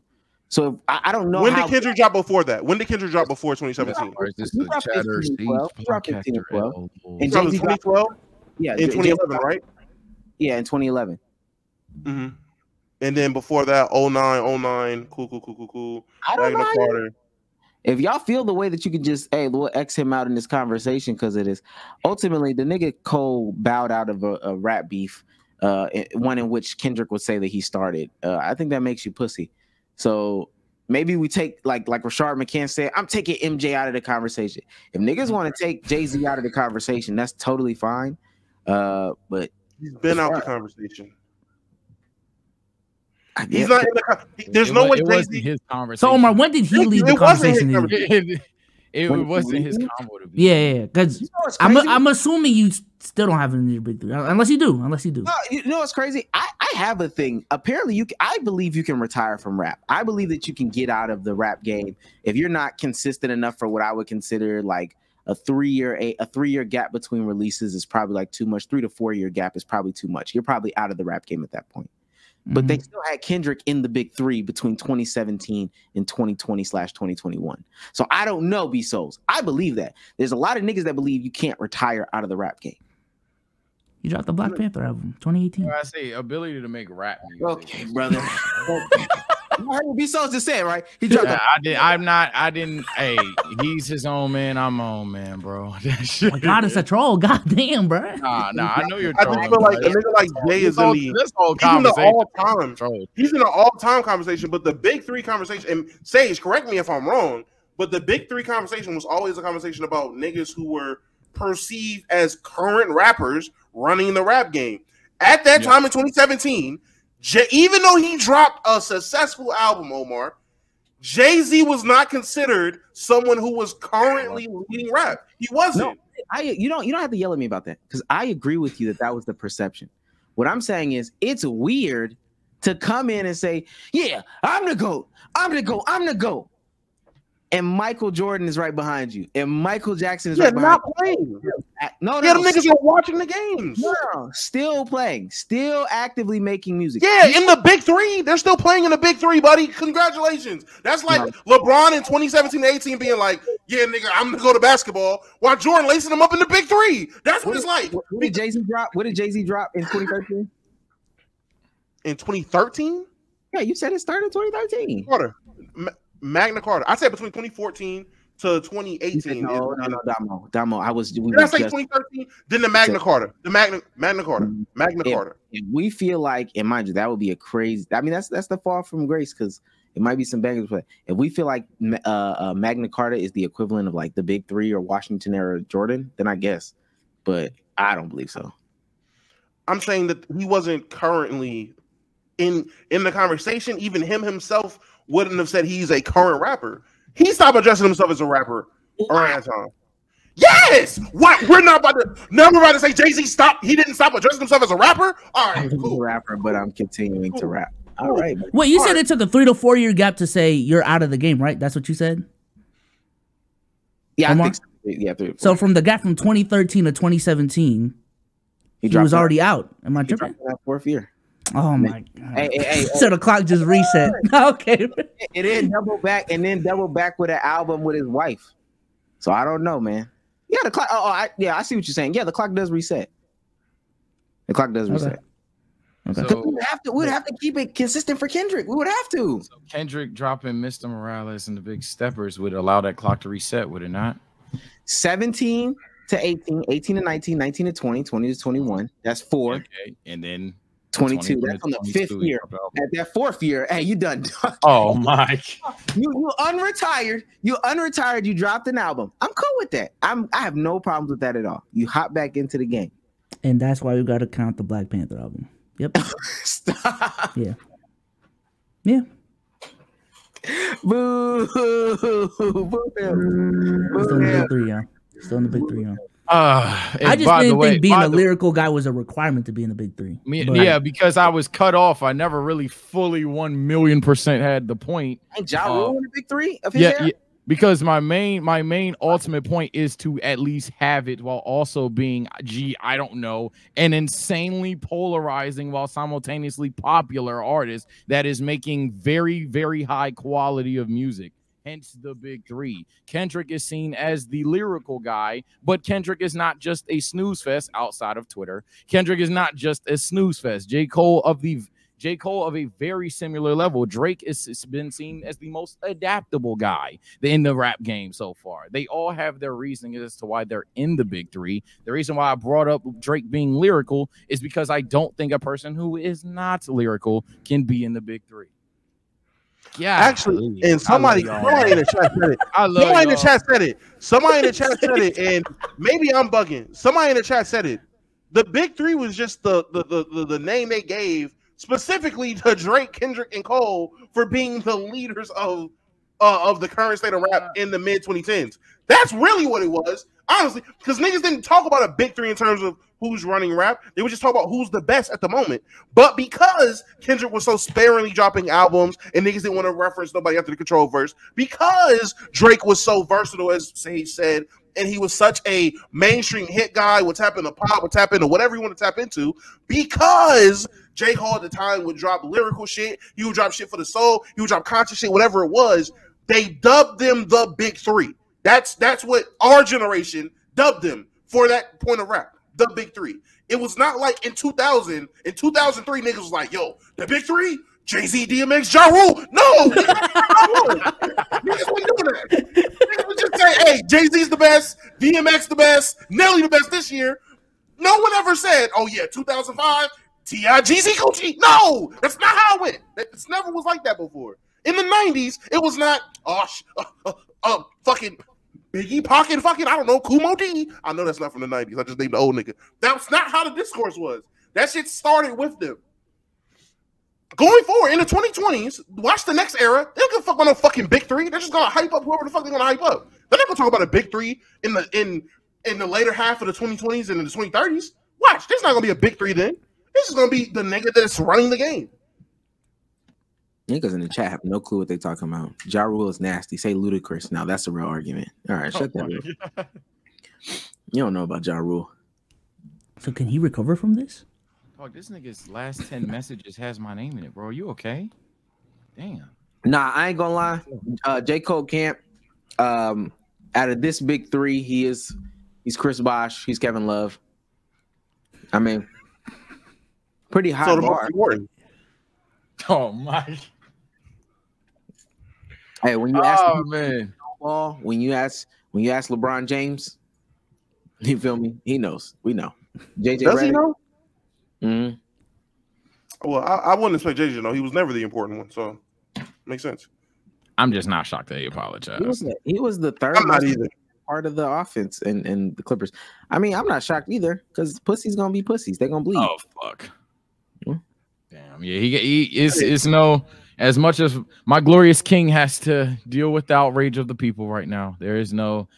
It's no stopping a nigga from saying that right now. It's just like the nigga wanted to be cool saying that. It's fine, nigga. Hey, everybody gotta find a path, and if your path is judging a man for what sits right with him and his heart and his soul, his spirit, that's your path, buddy. I just learned to take a step back and find my path in this world. Let me ask y'all if I love how overnight Damo went from Drewski to fucking Gandhi, dog. This is crazy. This is crazy, bro. Peace, love, and positivity, y'all. Come on, bro. That's really positive, bro. I got no people. It's for Damo, bro. God, he turned into fucking Logic overnight, dog. This is crazy. Positivity, prosperity, my brothers. Come on, find your path. I give you that, so. Find your spirit. Find your light. Come on, man. Then you about to go on stream tomorrow and watch Could Have Been record, the Could Have Been house, bro. Like, come on, bro. Goddamn right. Goddamn right. Let me ask you this: if he would have just let it breathe, like if he didn't come out and apologize, and he like had his little raps out there, what would you have come out here and said? Like, yeah, that's my goat. Da da da da. I would have said exactly what I said on my stream. Y'all can go watch it. The VOD is still up. I said it already. Go ahead. I might say I said it already. If the roles were reversed. And Kendrick was the one that said sorry or backed out of the rap competition, I would have been one of the niggas with a pitchfork and a burning cross, calling that nigga all types, 5 flavors of pussy. But he didn't. My guy did. So now I have to take the mature approach. That's what my guy did, man. Do you think he would have took it down if he put out a well-received diss track? I thought the diss track was well-received. But no, a lot of people ain't pretty. A lot of, first of all, I mean, a lot of people, on some like, oh my god, he fucking murdered Kendrick type shit. I don't think that was the reception when this dropped. No, I'm not saying that was the reception. I mean, I understand niggas didn't like it, but I'm saying from when I hear something like that, I would think the majority. I don't think majority of people didn't like it. You could say it was split or whatever, but I don't think majority didn't like it. I think a majority of people thought it was light. Even if I feel like he would have apologized quicker. I'm gonna say I feel like he'd apologize quicker if niggas was on the timeline. Oh my god, he murdered him. Kendrick's over. I think he would apologize the next day. Was it really? Okay. I think he would apologize regardless. Answer your question. I think he apologized on some. That's just not who he is. Shit. Now, if that makes him a pussy to you, then hey, I disagree. But I'm not gonna be the one to. That my glorious king got to take that one on the chin, man. He knew what this was, bro. Yeah, I think when you get your skills tested, like somebody presses your skills, like you can walk around saying whatever you want, and when somebody like really, takes you up on that offer, and you got to show yourself, and then you can't show yourself because you can't really rap like that. That's tough. Yo, the album was hard, by the way. I'm gonna say, the album was hard. That's not the case. Too bad that's not the case because the nigga did rap and it was hard, and I like the jabs he threw, so it wasn't like it was bad shit. The shit was cool. Amo, that's just you, dog. That shit was mid. It's not just me. Sage, was it mid? What the diss or the whole album? Both. The diss, it was cool. I leave it at cool. I go mid plus. Like I said, it was cool. I like the song. I like the song, but this was cool. I like the song, but as a diss, it's mid. Yeah, and then as an album, I think the album's gas. Yeah, but it was mid. Yeah, I'm not trying to hear a fucking pop hit. Yeah, like as a diss, because I mean, he literally says in the song, "It's a fucking warning shot." What am I doing to warning shot? Like, what am I do with that, bro? Like, I'm about to fuck you up, nigga.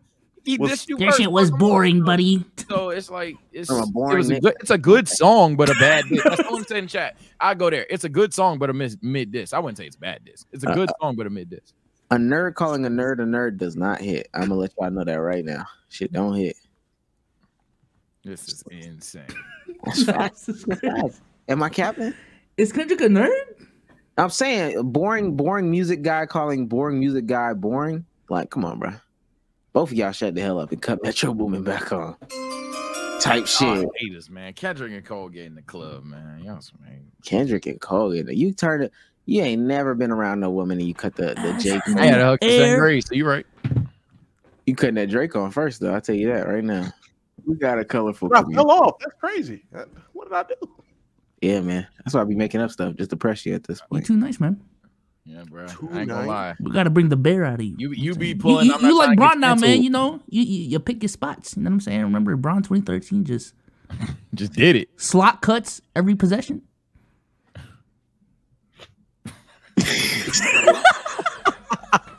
You be taking notes when JJ and Braun. Yo, someone see LeBron do a slot cut on the Lakers a couple of days ago. Motherfucker said, "That's what JJ taught us. That's what JJ." I ain't heard a nigga say slot cut in all the 3 years I known this dude, man. This podcast, bro. You gonna hear it now? X5? Slot cut. The fuck is a 5, bro? X5, chat. Yeah. Chat, we will, ladies and gentlemen, this has been another episode. We will see you guys on the next episode, which is really tomorrow, but we're on playback tomorrow. Same time, same place, 7 o'clock. Playback.tv /LKIAB / Damo, say goodbye to the people.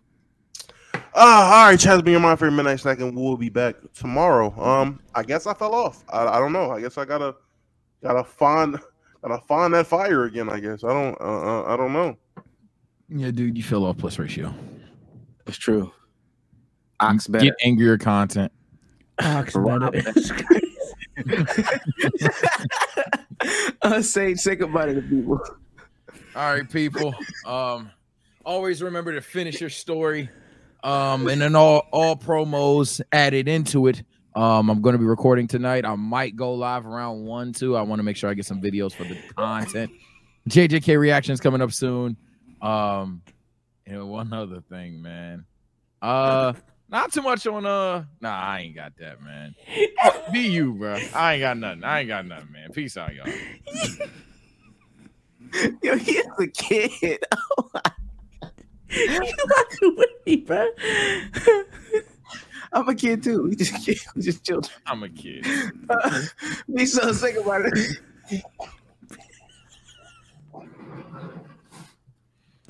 You gonna kill us for this, bro? Peace out, y'all. I'm about to throw it. Oh shit. Peace out, y'all. Bye. All right, bye, guys. Jesus Christ. Oh,